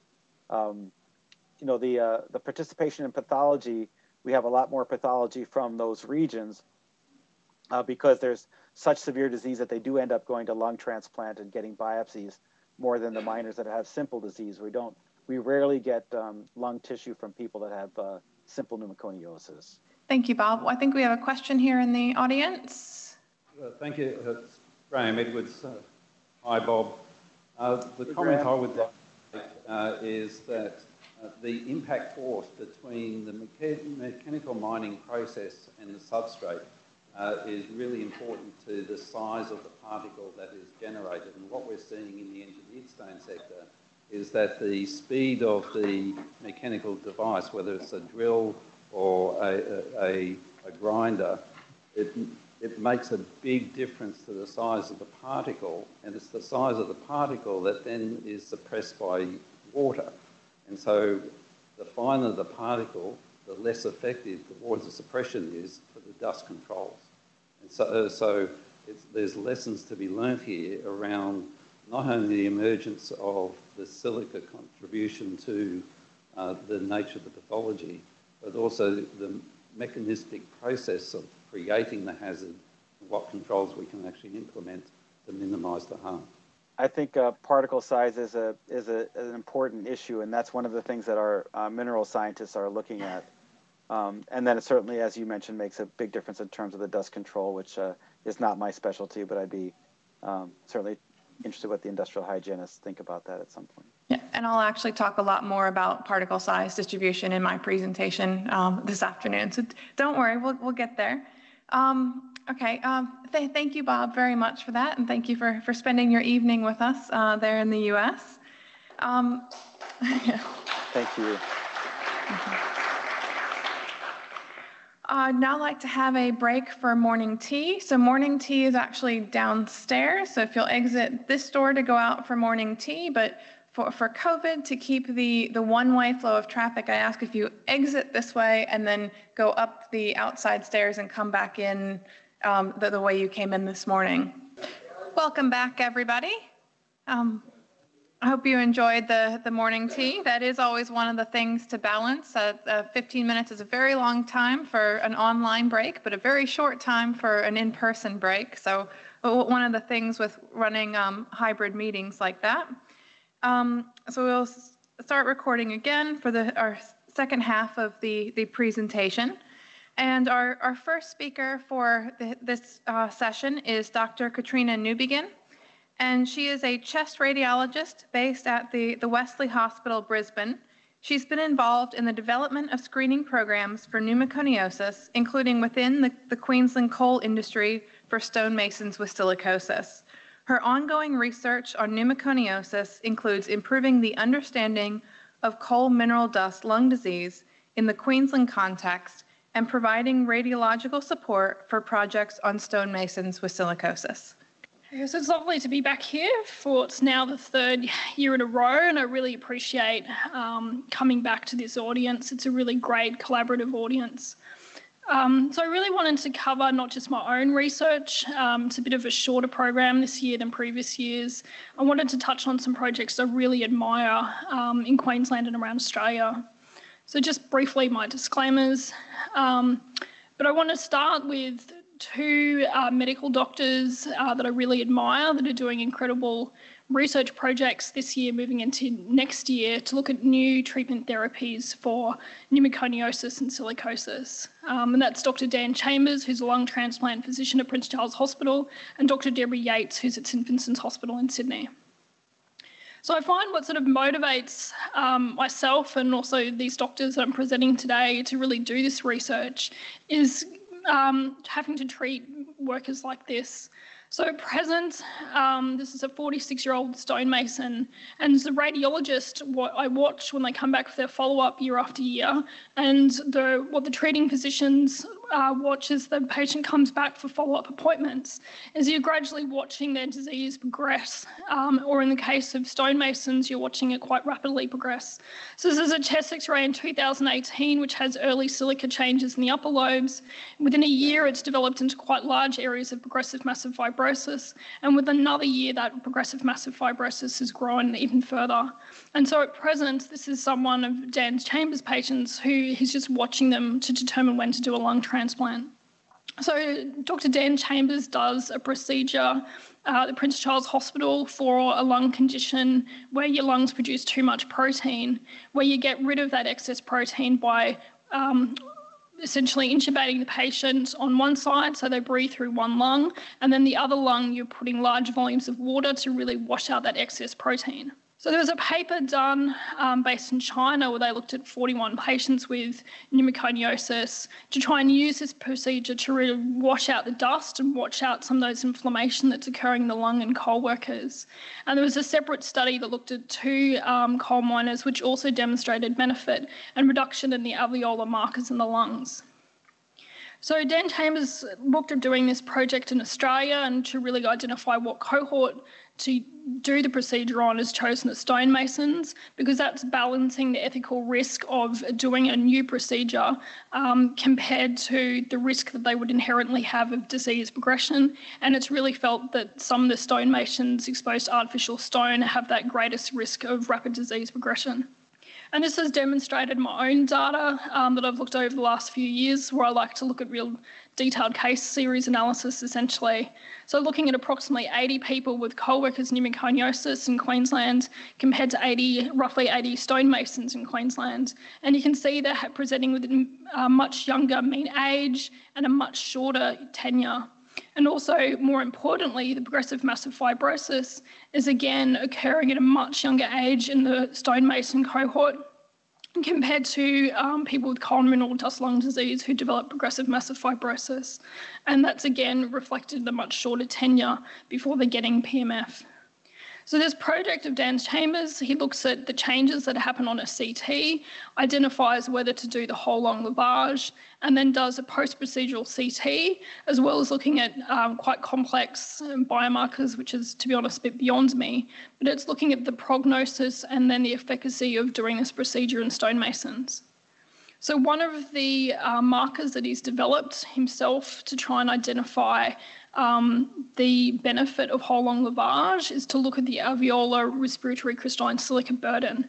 So this is a diagnostic procedure before the whole lung lavage where he goes in to the airways, releases a tiny little sample of fluid, just a few millimetres, to wash out a portion of the lung, and then take that sample to look at what's the crystal burden within the lung itself. And then after the whole lung lavage, he does the procedure again to see if there's been a successful reduction of crystalline silica in the lungs. So this is the idea. It's the slide I've just noticed that Bob's shown as well. So if we can remove these green crystalline silica particles and reduce some of the inflammation in the lungs, then you're reducing the trigger to perform the scar tissue that ultimately leads to silica nodules and leads to PMF. And he has shown that there's been a reduction in that silica crystalline load post-procedure. So this year there's been 6 patients that have undergone the procedure, and there's plans for next year for a research grant to do a further 30 participants at Prince Charles Hospital. The research program's partnered with a program in Spain, so we can get an idea of what the natural history might have been for these workers if they hadn't have undergone the procedure. Just to show you one of those 6 cases that was done this year, so 25-year-olds, it really highlights how young these people are and how you really want to try and stop them developing significant silicosis at this age. Very short occupational history and a typical story of dry cutting, poor PPE and poor ventilation in the workplace. So he went on a whole lung lavage, which is using 20 litres of fluid to wash out the left lung and then 25 litres of fluid to wash out the right lung. And these are the radiological changes that I see pre and post procedure. So you can see that these are the soft, ill-defined early development of silica nodules in the lungs, and post procedure, that early softer inflammatory tissue is being taken away and you see a reduction in those markings in the lungs.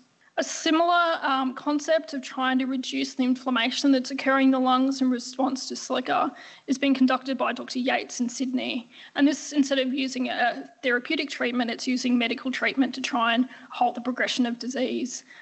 So this, again, is the same concept, but instead of doing a physical procedure, it's using a drug to block the pathways that lead to inflammation in the lungs and lead to the dense silica nodule. So this drug's called nintedanib, and it blocks that pathway at multiple points. It's a drug that's used currently under Medicare provision for another fibrotic lung disease, idiopathic pulmonary fibrosis, and it's been well demonstrated on longitudinal studies to slow progression of disease, slow progression of lung function loss.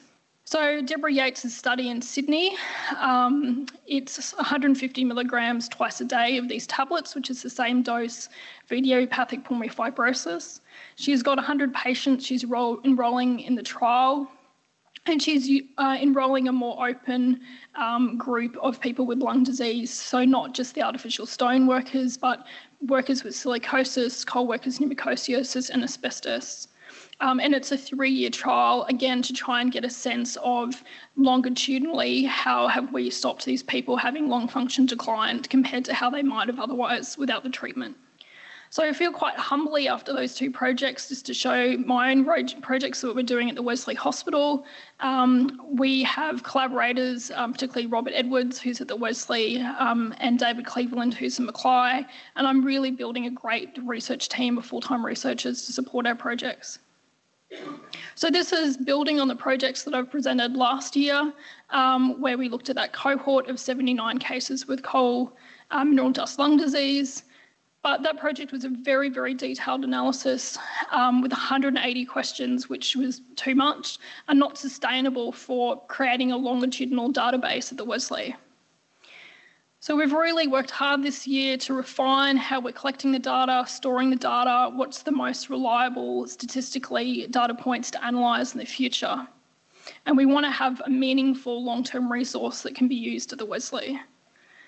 So part of that process was to really refine how we identified cases, and we really want to, because our project's focused on the coal industry and cases in the coal industry, to confirm that the occupational lung disease was from the coal industry, for example, a tenure of 25 years in Queensland coal mine and maybe 5 years in their 20s working in hard rock, but most of their occupational exposure has come from the coal industry.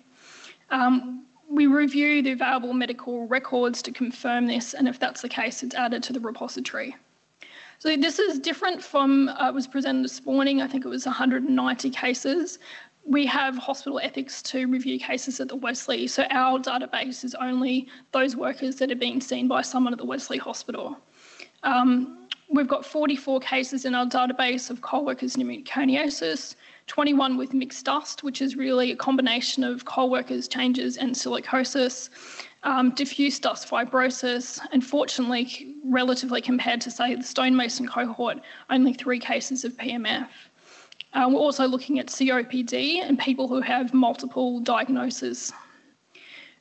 We then refined how we're going to look at their respiratory health, and so we're doing a collaboration again of the medical imaging and particularly the ILO grading system, their lung function, their symptoms, and of course smoking status is a compounding factor, so we're looking at smoking status in these individuals. Briefly touching on the radiological findings in the group. So I think what's really reassuring to touch on the radiology is that the vast majority of grades in the early stages of co-workers' pneumoconiosis or silicosis. So to me, this highlights that the screening program's working, that we've got good, well-trained radiologists now that are picking up disease in the early stages.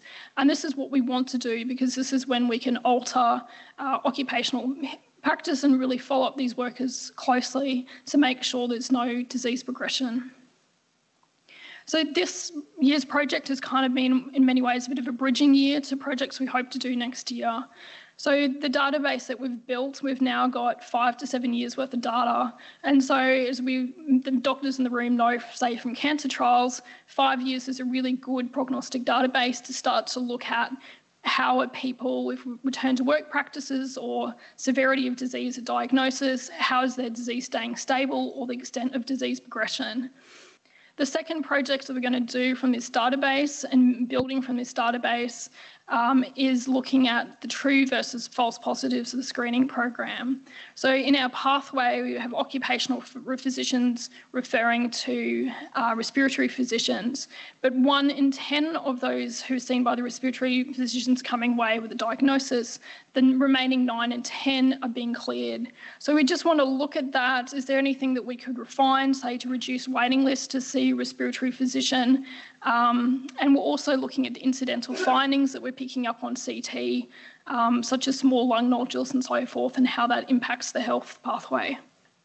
Finally, just to touch on another project I really admire, and Ryan Hoy's got the similar love of building databases and registries that I do, and he's doing something similar in Victoria for the stonemason group, where they're building a really good data set there to look at longitudinal analysis of what's happening in the stonemason industry. He's partnered with Monash, and a lot of the data that they're collecting is part of how they've designed their state screening program in Victoria. That information is coming in a lot of the time from the point of diagnosis, so it means they're able to capture a lot of information. So in Victoria, they've done 14, this slide was given from Ryan Hoy back in August, so they've probably done more by now, but at the time, 1,400 workers with 77 diagnoses of silicosis from that cohort. And these are all being followed up with CTs and spirometry to look at decline of lung function or stability of disease over time. And this is the sort of information that Ryan Hoy is collecting, similar sort of information that I have been with the coal workers industry. So he's looking at the smoking status as a compounding factor, the tenure of duration of exposure to silica, which you can see is very short in the artificial stone workers, and then the type of occupational history, so if they're exposed from the factory or an installation. There's been a lot of really good papers come out this year from medical researchers in Australia, but I think if I was to highlight one paper, this position statement's very good. It gives you a lot of good background information about coal dust and artificial stone workers, as well as the position that the medical doctors on this paper think is the best way forward for screening programs and so forth. Jenny Perrott put a lot of work into it, and we all agonised over every single word in the paper, so it's a very good thing to do as background reading. So is there any questions? Yes, from the back. I note that you indicated that in terms of the X-ray work that you guys have been doing, that you're seeing, not sure if earlier detection is possibly the right word, but in terms of the better reading perhaps of X-rays now.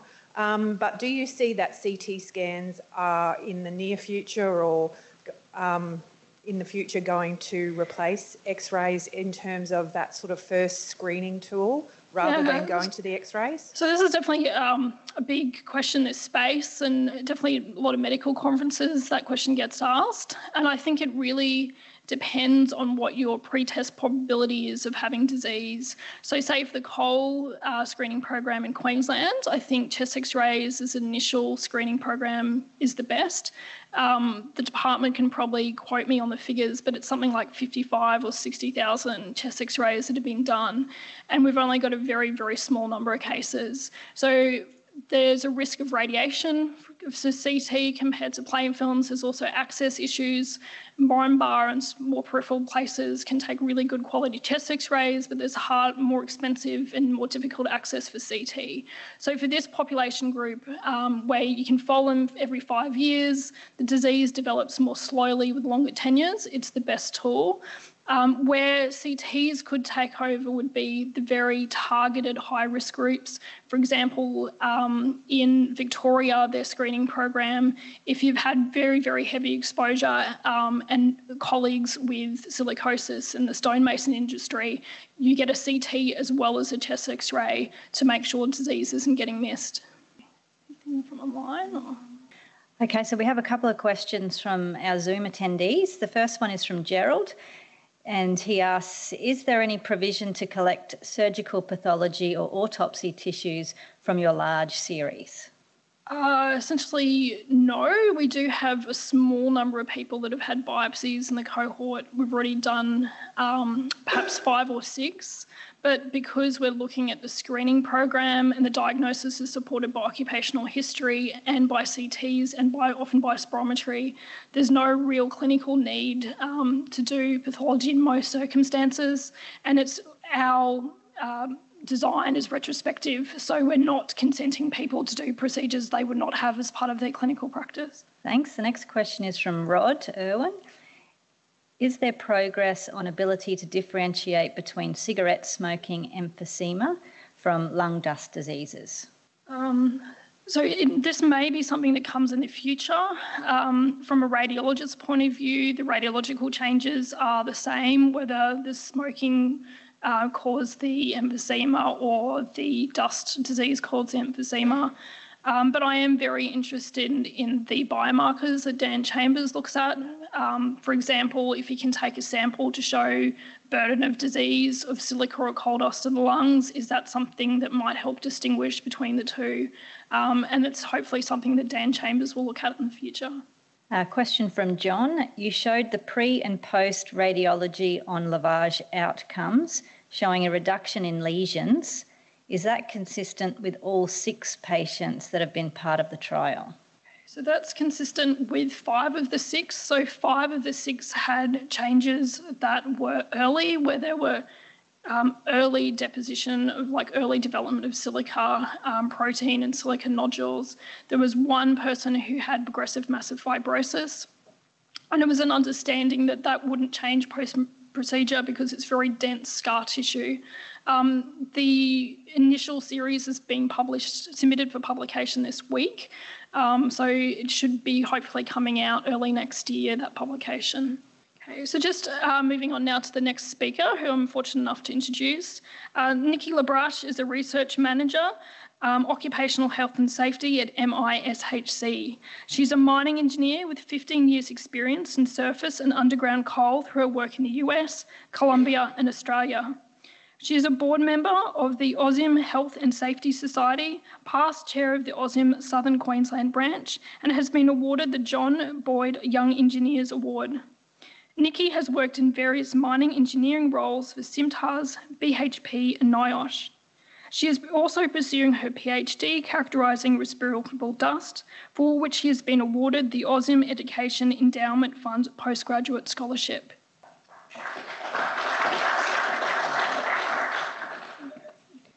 Thank you, Katrina. So today I'll be talking about the characterization of particulates in coal mines. And this is part of the ongoing work in MISHC within SMI here at UQ. So David Cliff and myself started with an ACARP project on the monitoring and control of respirable dust and are currently undertaking a strategic gap analysis of particulates with industry support from Glencore Copper and RSHQ. Along the way, we've received technical input and support from Coal Services in New South Wales, RSHQ, and Barath Bell from Anglo-American.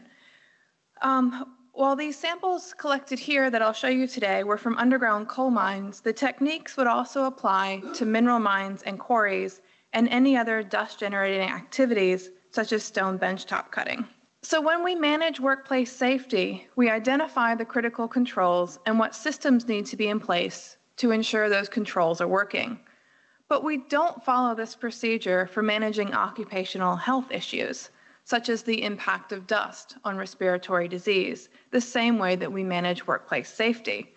What we typically do with respirable dust is measure the control in the blue by measuring the consequence in the red without looking at the preventative barriers and the recovery barriers in between. Even now, we don't monitor individual controls. We only monitor holistically the exposure of the person. And from a control effectiveness standpoint, that's not very clever. So in this presentation, I'll go through some of the gaps in our understanding of the dust being generated. And one of the arguments I hear against doing the research to understand the dust characterization and improve the dust control is the plan for mines to automate. And automation may reduce the dust exposure for workers, but it requires cameras, lasers, and other technology that are affected by dust. So first I want to start with some of the history of how the exposure standard was set. This figure is from the 1987 Hurley and McLaren report to NIOSH. So the dashed lines are the probability of developing category 2 simple CWP or greater over a 35-year working tenure compared to different levels of average dust concentrations. The 1971 Jacobson curve at the time, which is this dashed line here, indicated that there was no risk of developing PMF at an average exposure less than 2 milligrams or below. However, it was later found that PMF could develop from category 0 or 1 CWP.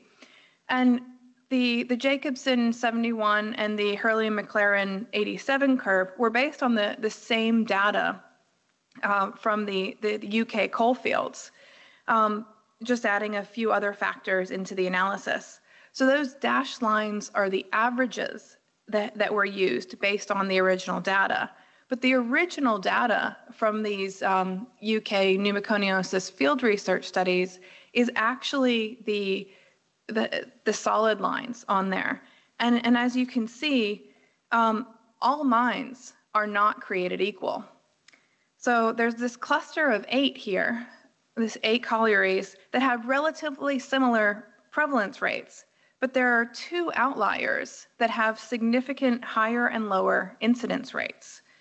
And that's the problem with averages. It may not necessarily represent all of the data. Colliery Q at the bottom had a much lower incidence of CWP at a given dose rate, while colliery T is significantly higher than the average. And according to this figure, for those historic mines, at any rate above 1 milligram per cubic meter, there would be a significantly higher prevalence of CWP at colliery T. And much of this historical work didn't consider silica when they were calculating the exposure standards. So that means that any cases of silicosis were lumped in with the historical percentage of coal workers' pneumoconiosis, or CWP studies, with no differentiation in diagnosis. And in case you're wondering, the percentage of silica is actually very similar in the 2 outlier mines. And the US has found similar issues with regional variations, as Dr. Cohen alluded to in his talk earlier. So this is another view of that difference in the rates of CWP in the US breaking out Central Appalachia. So A is all of the US, whereas B is just Central Appalachia, which is, again, Kentucky, Virginia, West Virginia, and then C is everyone else in the US. So given the same exposure standards and mining techniques across the US, the rates of CWP in some districts have gone up, like Central Appalachia, while in other districts, they've gone down. So you can see the regional difference there as well. Now this is another view of the Queensland data, and we actually we basically have one coal region, but not the differences in between. But what I wanted to point out here is just how little of those cases are CWP, and that's the teal color. that you see. We're now seeing many more cases of silicosis and COPD. And Queensland has recently lowered the exposure standard for respirable coal dust to 1.5 milligrams per cubic meter. And the New South Wales reduction will take place on the 1st of February 2020. And these standards are not based on new science. In fact, the 0.9 milligram standard that Safe Work Australia recommended in 2019 is the same limit that NIOSH proposed all the way back in 1974. So quite old. And the ACGIH, the American Conference of Governmental Industrial Hygienists, proposed it in 1983. So these are all based on the older historic data for these levels here. And the case is similar with silicosis. So NIOSH and the ACGIH proposed a reduction in silica exposure to 0.25 milligrams per cubic meter in 1995 and 1996. And if you actually read the ACGIH standard, there's no data in there that say the 0.2 milligrams is a safe limit, just that the 0.5 or 0.6 may not be protective enough based on existing studies. So the regional variations found in the dust have prompted the research to turn to characterization work to look at the chemical composition, shape, and particle size distribution of the dust, and not just the total dust exposure. And so this graph shows a comparison of the chemical composition of the respirable dust in continuous minor sections in the US versus Australia. So the US data came from Emily Sarver's 2019 paper, and I took the Australian samples and sent them to Virginia Tech for analysis. So the light blue is the carbonaceous material, which includes the carbon particles, and that's both the coal dust and the diesel particulate. The automated routine here can't actually distinguish between the two, but I'll talk more about the diesel later. So there's a large portion of aluminosilicates in orange, and Bob talked about those in his talk earlier today, as well as the silica represented in red. So the carbonates in yellow are mostly stone dust, and there's occasionally heavy metal or other particulates present. So except for mine 3, which was cutting a section with a large stone band, the Australian mines do seem to have relatively more carbon in the samples than the US. And this may be because Australian mines are typically mining thicker seams and leaving coal roof and coal floor. But you'll also want to pay attention when I get to the diesel slide for another potential source. So over the COVID period, myself and coal services did manage to collect some further samples in underground coal mines from Queensland and New South Wales, which have been analyzed at JKMRC, which is the Julius Kruschnitt Mineral Research Center, on the Minerals Liberation Analyzer, or MLA. So the major trends hold relatively the same, with more carbon in the samples than the US and just a small amount of quartz in the red. This method can report on 26 minerals, but I've removed some of the minor components for clarity, so you may notice they don't add up to 100% now. And so some of those large aluminosilicate categories are now broken up, and you can see the kaolinite in the light orange and the muscovite in the darker orange. And not all mine dust has a uniform particle size distribution, and it can vary quite considerably from one mine to the next. So this figure on the left shows the count of particles for 4 size classifications for those continuous minor sections I just showed you. They were taken with the SKC cyclones back at the 2.2 liters per minute, so you can see there are a portion of particles over 10 microns. And the particle size distribution does vary from mine to mine, even with the same type of mining process. And the particles less than 2 microns in size account for between 55 and 80% of that particle size distribution, while the particles over 4 microns only account for less than 14% of the samples by count. And I'll break out an example for you. So this was the mine 3 data, and I've put the count and volume comparison together. And as you can see, with the particles over 10 microns, while they account for only 0.5% of the count of particles, they're 18% of the mass on filter. And when you get to the smaller particles, the less than 2 micron range, they're 68% of the count of particles, but only 4% of the volume. And environmental sampling typically focuses on the PM 2.5 and not the respirable fraction, because it is recognized that the smaller particles are more harmful. And this has implications for compliance samplings. Mine with a greater number of large particles may have a harder time complying with statutory limits, but may not necessarily pose more of a health hazard. And I'll illustrate this with an example. So this table shows the particle size data from the MLA analysis. And these were conducted with the Casella cyclones at the 2.2 liters per minute. So if you look at the P50 line, this is showing the particle diameter at which 50% of the mass passes. And even with samples from just 2 mines in this data here, this varies from a low of 1.9 microns on filter 2004 to a high of 7.3 microns on filter 2009. So just how many particles are on a filter and how much difference does a P50 of 1.9 versus 7.3 make for a personal exposure?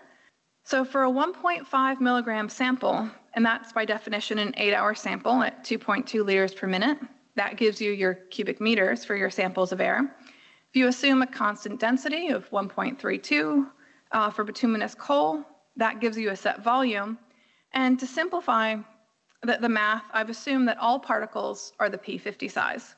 And when you set this total volume, you can then divide by the volume of a single particle to get the number of particles that would be made up of that sample. So for a 1.9 micron P50, that's 175 billion particles on that filter that's being collected. While for the 7.3 microns, that's only 3 billion particles. So that's 57 times more particles in a sample with a P50 of 1.9 microns than one with 7.3. And that's a single shift. And these are the 2 extreme examples, but when you compare the P50 of 1.9 to the 4.1, which is much closer to the D50 of the cyclone, it still yields 10 times the number of particles. And cyclone elutriators do measure aerodynamic equivalent diameter and not strictly particle diameter. So even some of the larger particles that are being found on the filter are significantly over 10 microns. This slide is an example of a large particle measuring 33 microns that was found on one of the filters. So there's also a number of needle-like elongate mineral particles that can be seen on this filter as well. So here, right below, up here, and over here. And the equipment used in monitoring needs to be verified to ensure that it's measuring the correct size fraction. The respirable cyclones need to conform to the ISO curve. Historically, there had been no third-party verification that the equipment meets the standards that it's required to comply to. But the HSE has now tested both the SKC and the Casella cyclones for conformance to the curve after the issue was found with the SKC cyclones. Issues have also been noted with pump pulsation over the 10% threshold as set in ISO 13137. Pump and cyclone combinations need to be tested to make sure that they conform. So here's the particle size distribution for the carbon, aluminosilicates, and silica from the first set of samples analyzed by the US. So these were calculated by measuring the largest dimension of each particle and then assigning them to the appropriate bin of 0.1 microns in size. So, and it's easy to see that the chemical compositions are very different. Mine 1 has a similar particle size distribution for carbon and aluminosilicates and very little silica. Mine 2 has a much larger number of carbon particles than aluminosilicates, and again, very few silica particles. But mine 3 was very different in nature. For mine 3, the aluminosilicates dominate the sample, and there's also a large number of silica particles present, especially for the smaller size fraction. There's almost no coal in that sample, as illustrated by the blue carbon line on the bottom. And getting to diesel particulate matter, as I mentioned earlier, the automated routine in this methodology looking at the carbon particles cannot distinguish between coal and diesel. However, the DPM particles have a unique shape as they're agglomerations of smaller particles, and they can be picked up on the SEM field manually. So this slide is a picture of some of the DPM particles on the filter, and that's actually a lot more diesel than I was expecting to see. The black dots you see here are the holes in the filter, the pore spaces, which are 0.4 microns in size, and it's these little agglomeration chains that you see all over here. That's all the diesel on there. So we don't know if this agglomeration took place on the filter or if it was picked up like that, agglomerated in the mine. If it was picked up in the mine, this would suggest that if you're trying to measure diesel particulate matter, that direct measurement of PM1 would be an underestimate of concentration based on the size of some of these particles. Because PM1 means a top size of 1 micron. So any particles larger than that wouldn't be picked up in a PM1 filter. So in summary, I hope that you can see why we need to manage health hazards with the same rigor that we manage safety issues, and that the science behind the exposure standard is not new. It's been passed from the UK to the US to Australia. And I actually have a paper being published in February that goes into more detail on the history of the exposure standard if you're interested. We need to know more about the characterization of dust and how it relates to the health hazard. And our future research at MISHC aims to move some of these unknowns to knowns, particularly around the characterization of dust, including the particle size, shape, and chemical components, and their relationship to potential health impacts. So I still have more analysis to do over the next year, and we'll have more data to share as the analysis progresses. If you'd like to know more about what's in the dust at your mine or your business, please get in touch with me. We're also looking for more industry support and mines to conduct sampling at for this study. So far, this research has been aimed at coal mines, but could also provide great insight into the respirable dust in metal mines and quarries and the size distribution and shape of particles coming from manufactured stone benchtops. Thank you very much.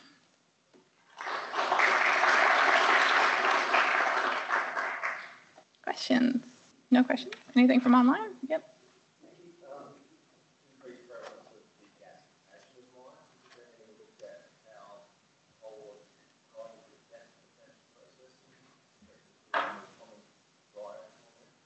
I haven't done any actual research into the measurements of that, but just anecdotally from what I hear from the guys underground that yes, when you do degas and when you're near a hole, it does get dustier as all the water has gone out. Yeah. Anybody else?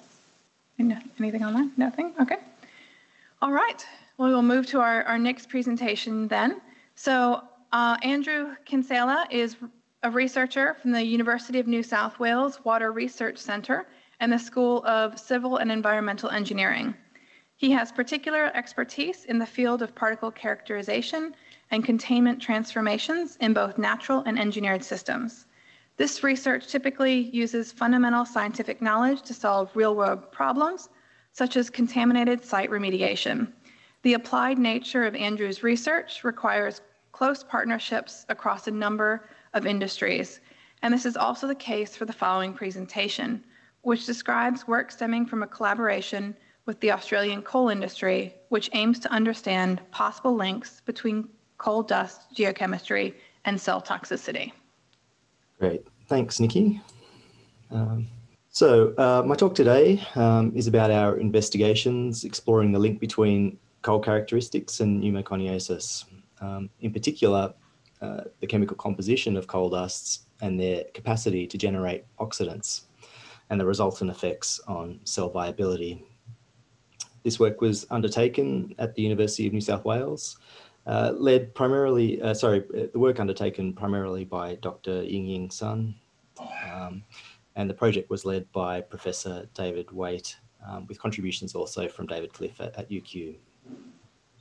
Just to give a brief outline of my talk, I'll provide some context and background to the project before moving into the samples, their collection, and then describe some of their physical and chemical characteristics with a focus on particularly the iron mineralogy and elemental composition.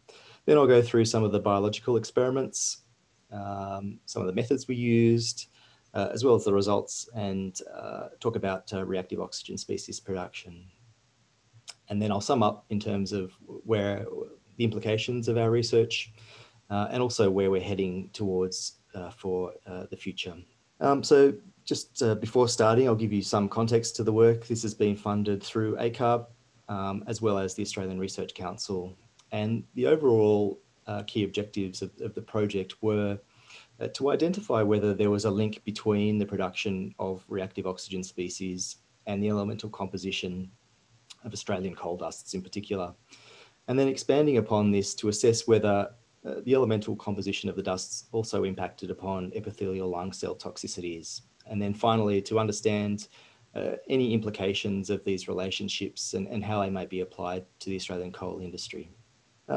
So as we've pretty much covered in the last couple of talks, coal and the surrounding minerals are relatively complex, and they contain a variety of different components which have been shown to cause or trigger lung disease. And these include things such as reduced iron minerals, such as pyrite or siderite, crystalline silica or quartz, silicates and clays, carbon compounds, as well as redox active metals such as copper, manganese, and cobalt, in addition to iron in particular. And as we've also touched on there with Nikky, particle size is also critical in terms of its penetration into the lung. And so we know that the PM2.5 is particularly of interest because of its capacity to penetrate deep within the lung. And then we've got the sub-micron particles, so the hundreds of nanometer size range, which have the potential to translocate out of the lung and into other organs in the body, such as the brain and the heart. And while these components have been shown to play a role in lung disease, human biology is obviously inherently complex. And so there are a number of other factors which complicate disease progression. And again, this has been touched on in some of the questions in terms of lifestyle factors, smoking, which contribute to disease outcomes in people. But the focus of my talk in particular is around iron and silica. As these two components have been well known to produce reactive oxygen species, which, as the name suggests, are highly reactive chemical molecules which can cause irreversible damage to DNA. So as an example, as per sort of the left-hand pathway on the slide there, we can see that when reduced iron minerals such as siderite, iron carbonate, or iron sulfide, pyrite, are exposed to dissolved oxygen in the lung, they can produce these highly reactive oxidants. And of particular concern is the hydroxyl radical. And this can lead to the depletion of cellular antioxidant defenses, which can result in fibrosis, as we've heard, and also lead to characteristic forms of lung disease, such as CWP.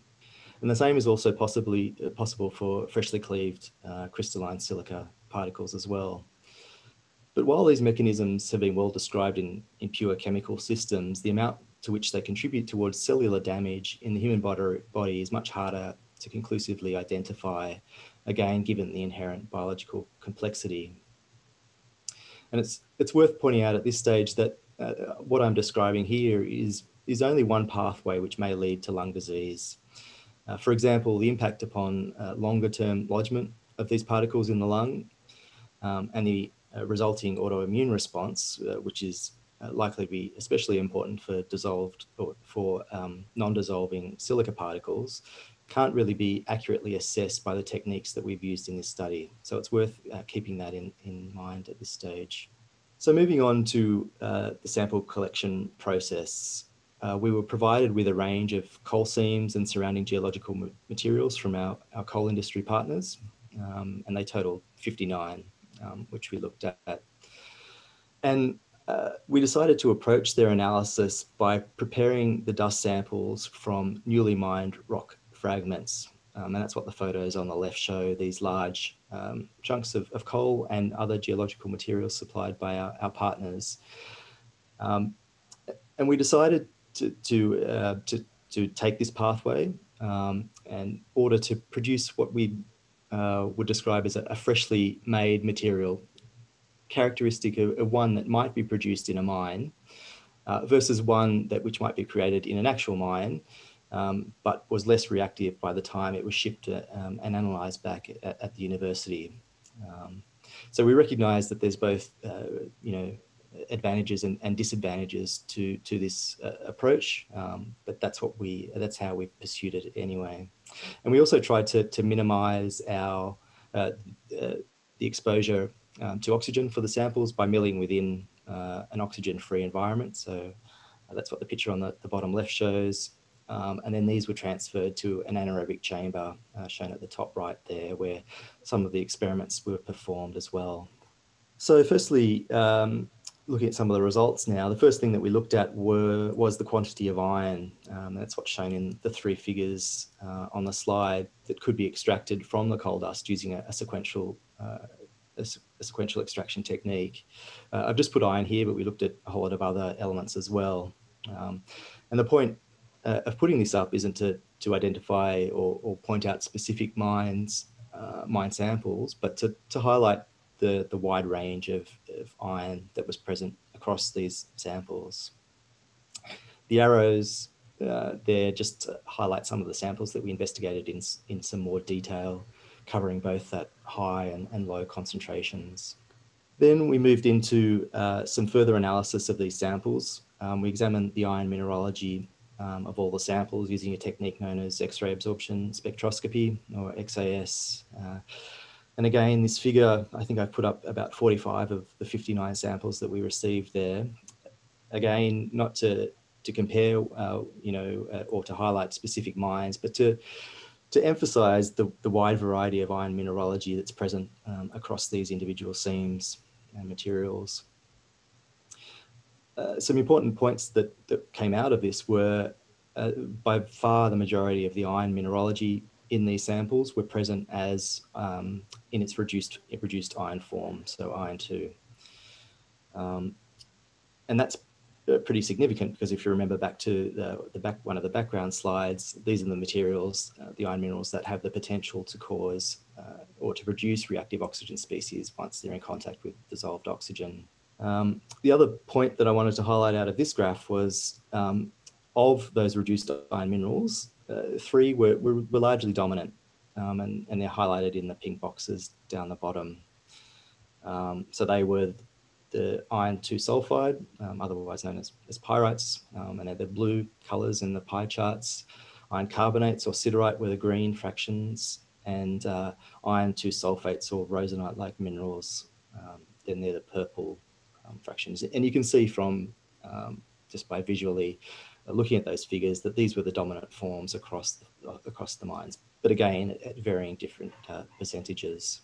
We also investigated other more general characteristics of the dusts, including looking at the elemental compositions of the samples using X-ray fluorescence, XRF, and that's what the figure at the bottom there shows, just the elemental composition of a subset of the mine samples that we looked at, and I put them in order of their carbon composition. So again, I guess this sort of relates back to what Nikki was talking about a bit before, but towards the left we can see we have samples which have about 80% carbon through to about 60% towards the right-hand side, and then beyond that we can see that obviously we weren't supplied only coal seams but other surrounding rock minerals. And so the ones on the right-hand side were quite high in silica or silicon. It's an elemental detection technique, whereas others were particularly high in iron. The 5th sample in, for example, from the right has about 50% iron. And although these samples, the ones on the right-hand side of the figure, were clearly non-coal seam materials, we still wanted to investigate them in order to assess their comparative properties. And also, as mentioned by Nikki and others, they also have relevance to other mining industries.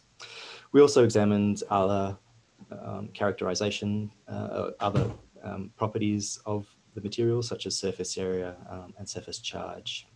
We also used X-ray diffraction to quantify the crystalline components of the dust, and that's what the figure on the right-hand side, again, just to provide an example of how variable these samples were. But again, the majority of crystalline materials were quartz or aluminosilicates, and I've just broadly classified those as kaolinite in this. We also picked up some of the more crystalline iron phases such as siderite and pyrite as well. We also looked at the particle size naturally of the dust that we created in the lab, and that's what the figure on the left-hand bottom shows. So looking at the particle size via light scattering, and we can see about the 50% point. It corresponds to about a 10 micron sample. So they range from sub-micron to the tens of micron, but certainly fractions of the sample were within that inhalable component, so the less than 2.5 ppm. So they were representative of a proportion of what would be inhaled by, in theory, by a mine worker. So moving on to the biological experiments, we examined the cellular response of the dusts using the human epithelial lung cell line A549, which is a widely used model for testing alveolar function. As we know, this is one of the primary destinations for inhaled particles in that sub-PM 2.5 range. The A549 model is commonly used in this type of scientific research, mostly because they're really a relatively robust cell line, but also they allow for high throughput quantification, which essentially means that many replicates can be simultaneously examined to look at toxicity and other factors such as mechanistic processes.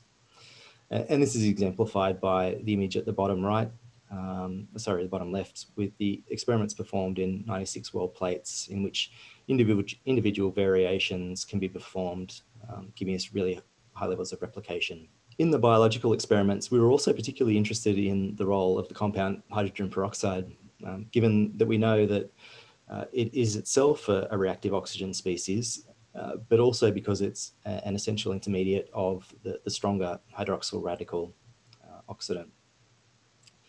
But equally importantly, hydrogen peroxide is also produced naturally within the human body as a byproduct of cellular metabolism, as well as being generated during immune inflammatory responses, say, for example, the lodgement of a particle in a lung. So given its potential importance, it was added to the biological experiments, both in a presence-absence fashion, in a pulse-like mode, to accelerate cellular responses that would be hard to otherwise investigate during these relatively short-term assays. So moving on to some of the results now, which combine the geochemical findings as well as the cell viability measurements to see whether a relationship could be developed between dust composition and toxicity. And I've just focused on three of the parameters that we measured, or three of the geochemical parameters that we've measured as part of this study, and they were carbon, the top row, crystalline silica in the middle, and dissolved iron concentration down the bottom. And again, comparing the absence of hydrogen peroxide on the left, the blue, and when it is present in the right. And in the case of carbon and crystalline silica, we didn't identify any relationships between the quantity of these components in the coal dust and how well the cell survived, either when hydrogen peroxide was present or it was absent. In the case of iron, when hydrogen peroxide was absent, again, no relationship with cell viability was identified. However, when hydrogen peroxide was present, we did note that cell viability did decrease when iron concentration increased. And it's really important to point out at this stage that correlation never equals, or does not necessarily equal causality. This relationship does not necessarily mean that higher iron causes cell death, but it does suggest that there may be a relationship worthy of further investigation. So we did this by classifying the samples into both a high and low iron content. Arbitrarily, we chose 0.4 weight % iron, And we wanted to see whether that coincided with a greater ROS intracellular production or a greater inflammatory response. And we determined that by the equation shown on the bottom left there. So the cellular inflammatory response was calculated by dividing the intracellular ROS production assay divided by the cell viability, as we found this to be a much more robust mechanism by which to follow inflammatory response, because it was able to compensate for the decreased ROS production as the cells died over the course of the experiment.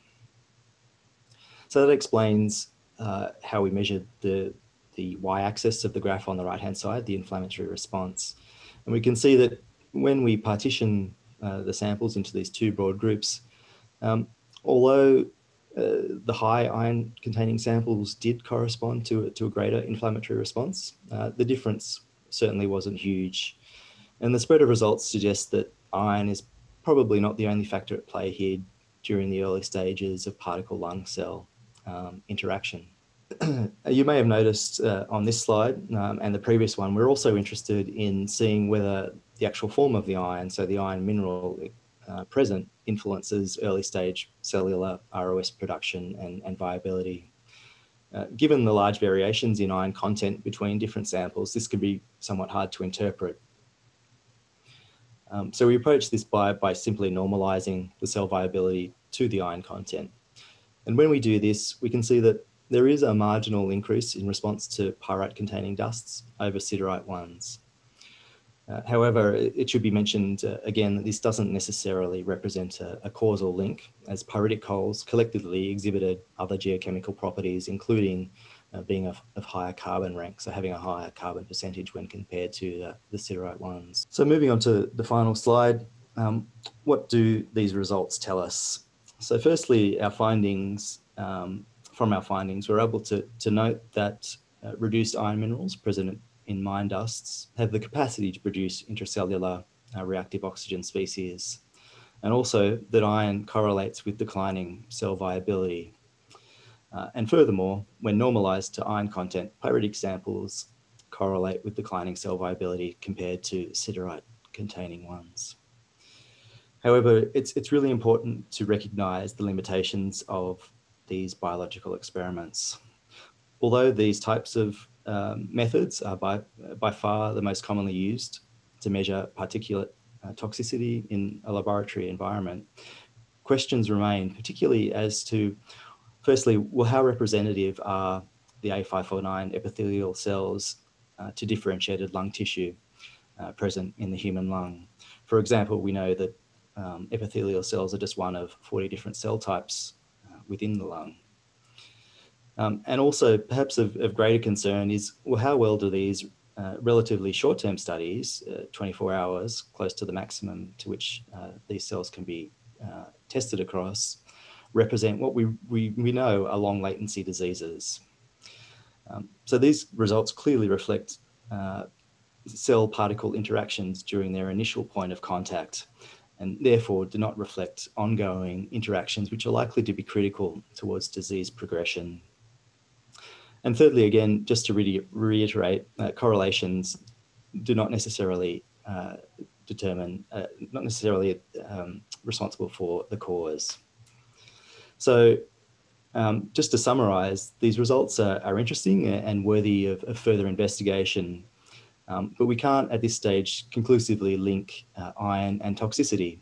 And likewise, we can't say that because we didn't identify a link between cell viability and crystalline silica, that this interaction isn't harmful, which, you know, it clearly is. So at this stage, it rather limits our ability to translate these findings to industry. And so therefore, where do we need to go from here to be able to provide this information to our industry partners? Well, firstly, our ongoing research is focused upon using more representative cell models of human lung biology, and also how to understand and incorporate longer term impacts. We're also interested in looking at a wider variety of coal mine dusts to incorporate what we know is clearly a wide heterogeneous sample set out there. and also to focus upon cellular processes which may help us understand the biochemical mechanisms occurring at these ion cell interaction interfaces, with the collective aim of all of this of providing a more robust linkage to disease progression and dusts. That's all I have. Thanks. Okay, any questions for Andrew? Andrew, can you wait for the microphone? Because he can't, I don't think he can hear you. Oh.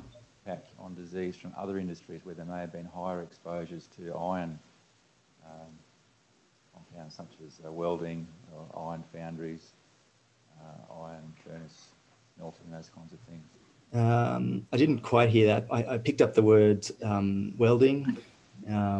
So I think it was about other industries that may have iron in them, such as welding. Yep. Certainly the findings are relevant to other areas.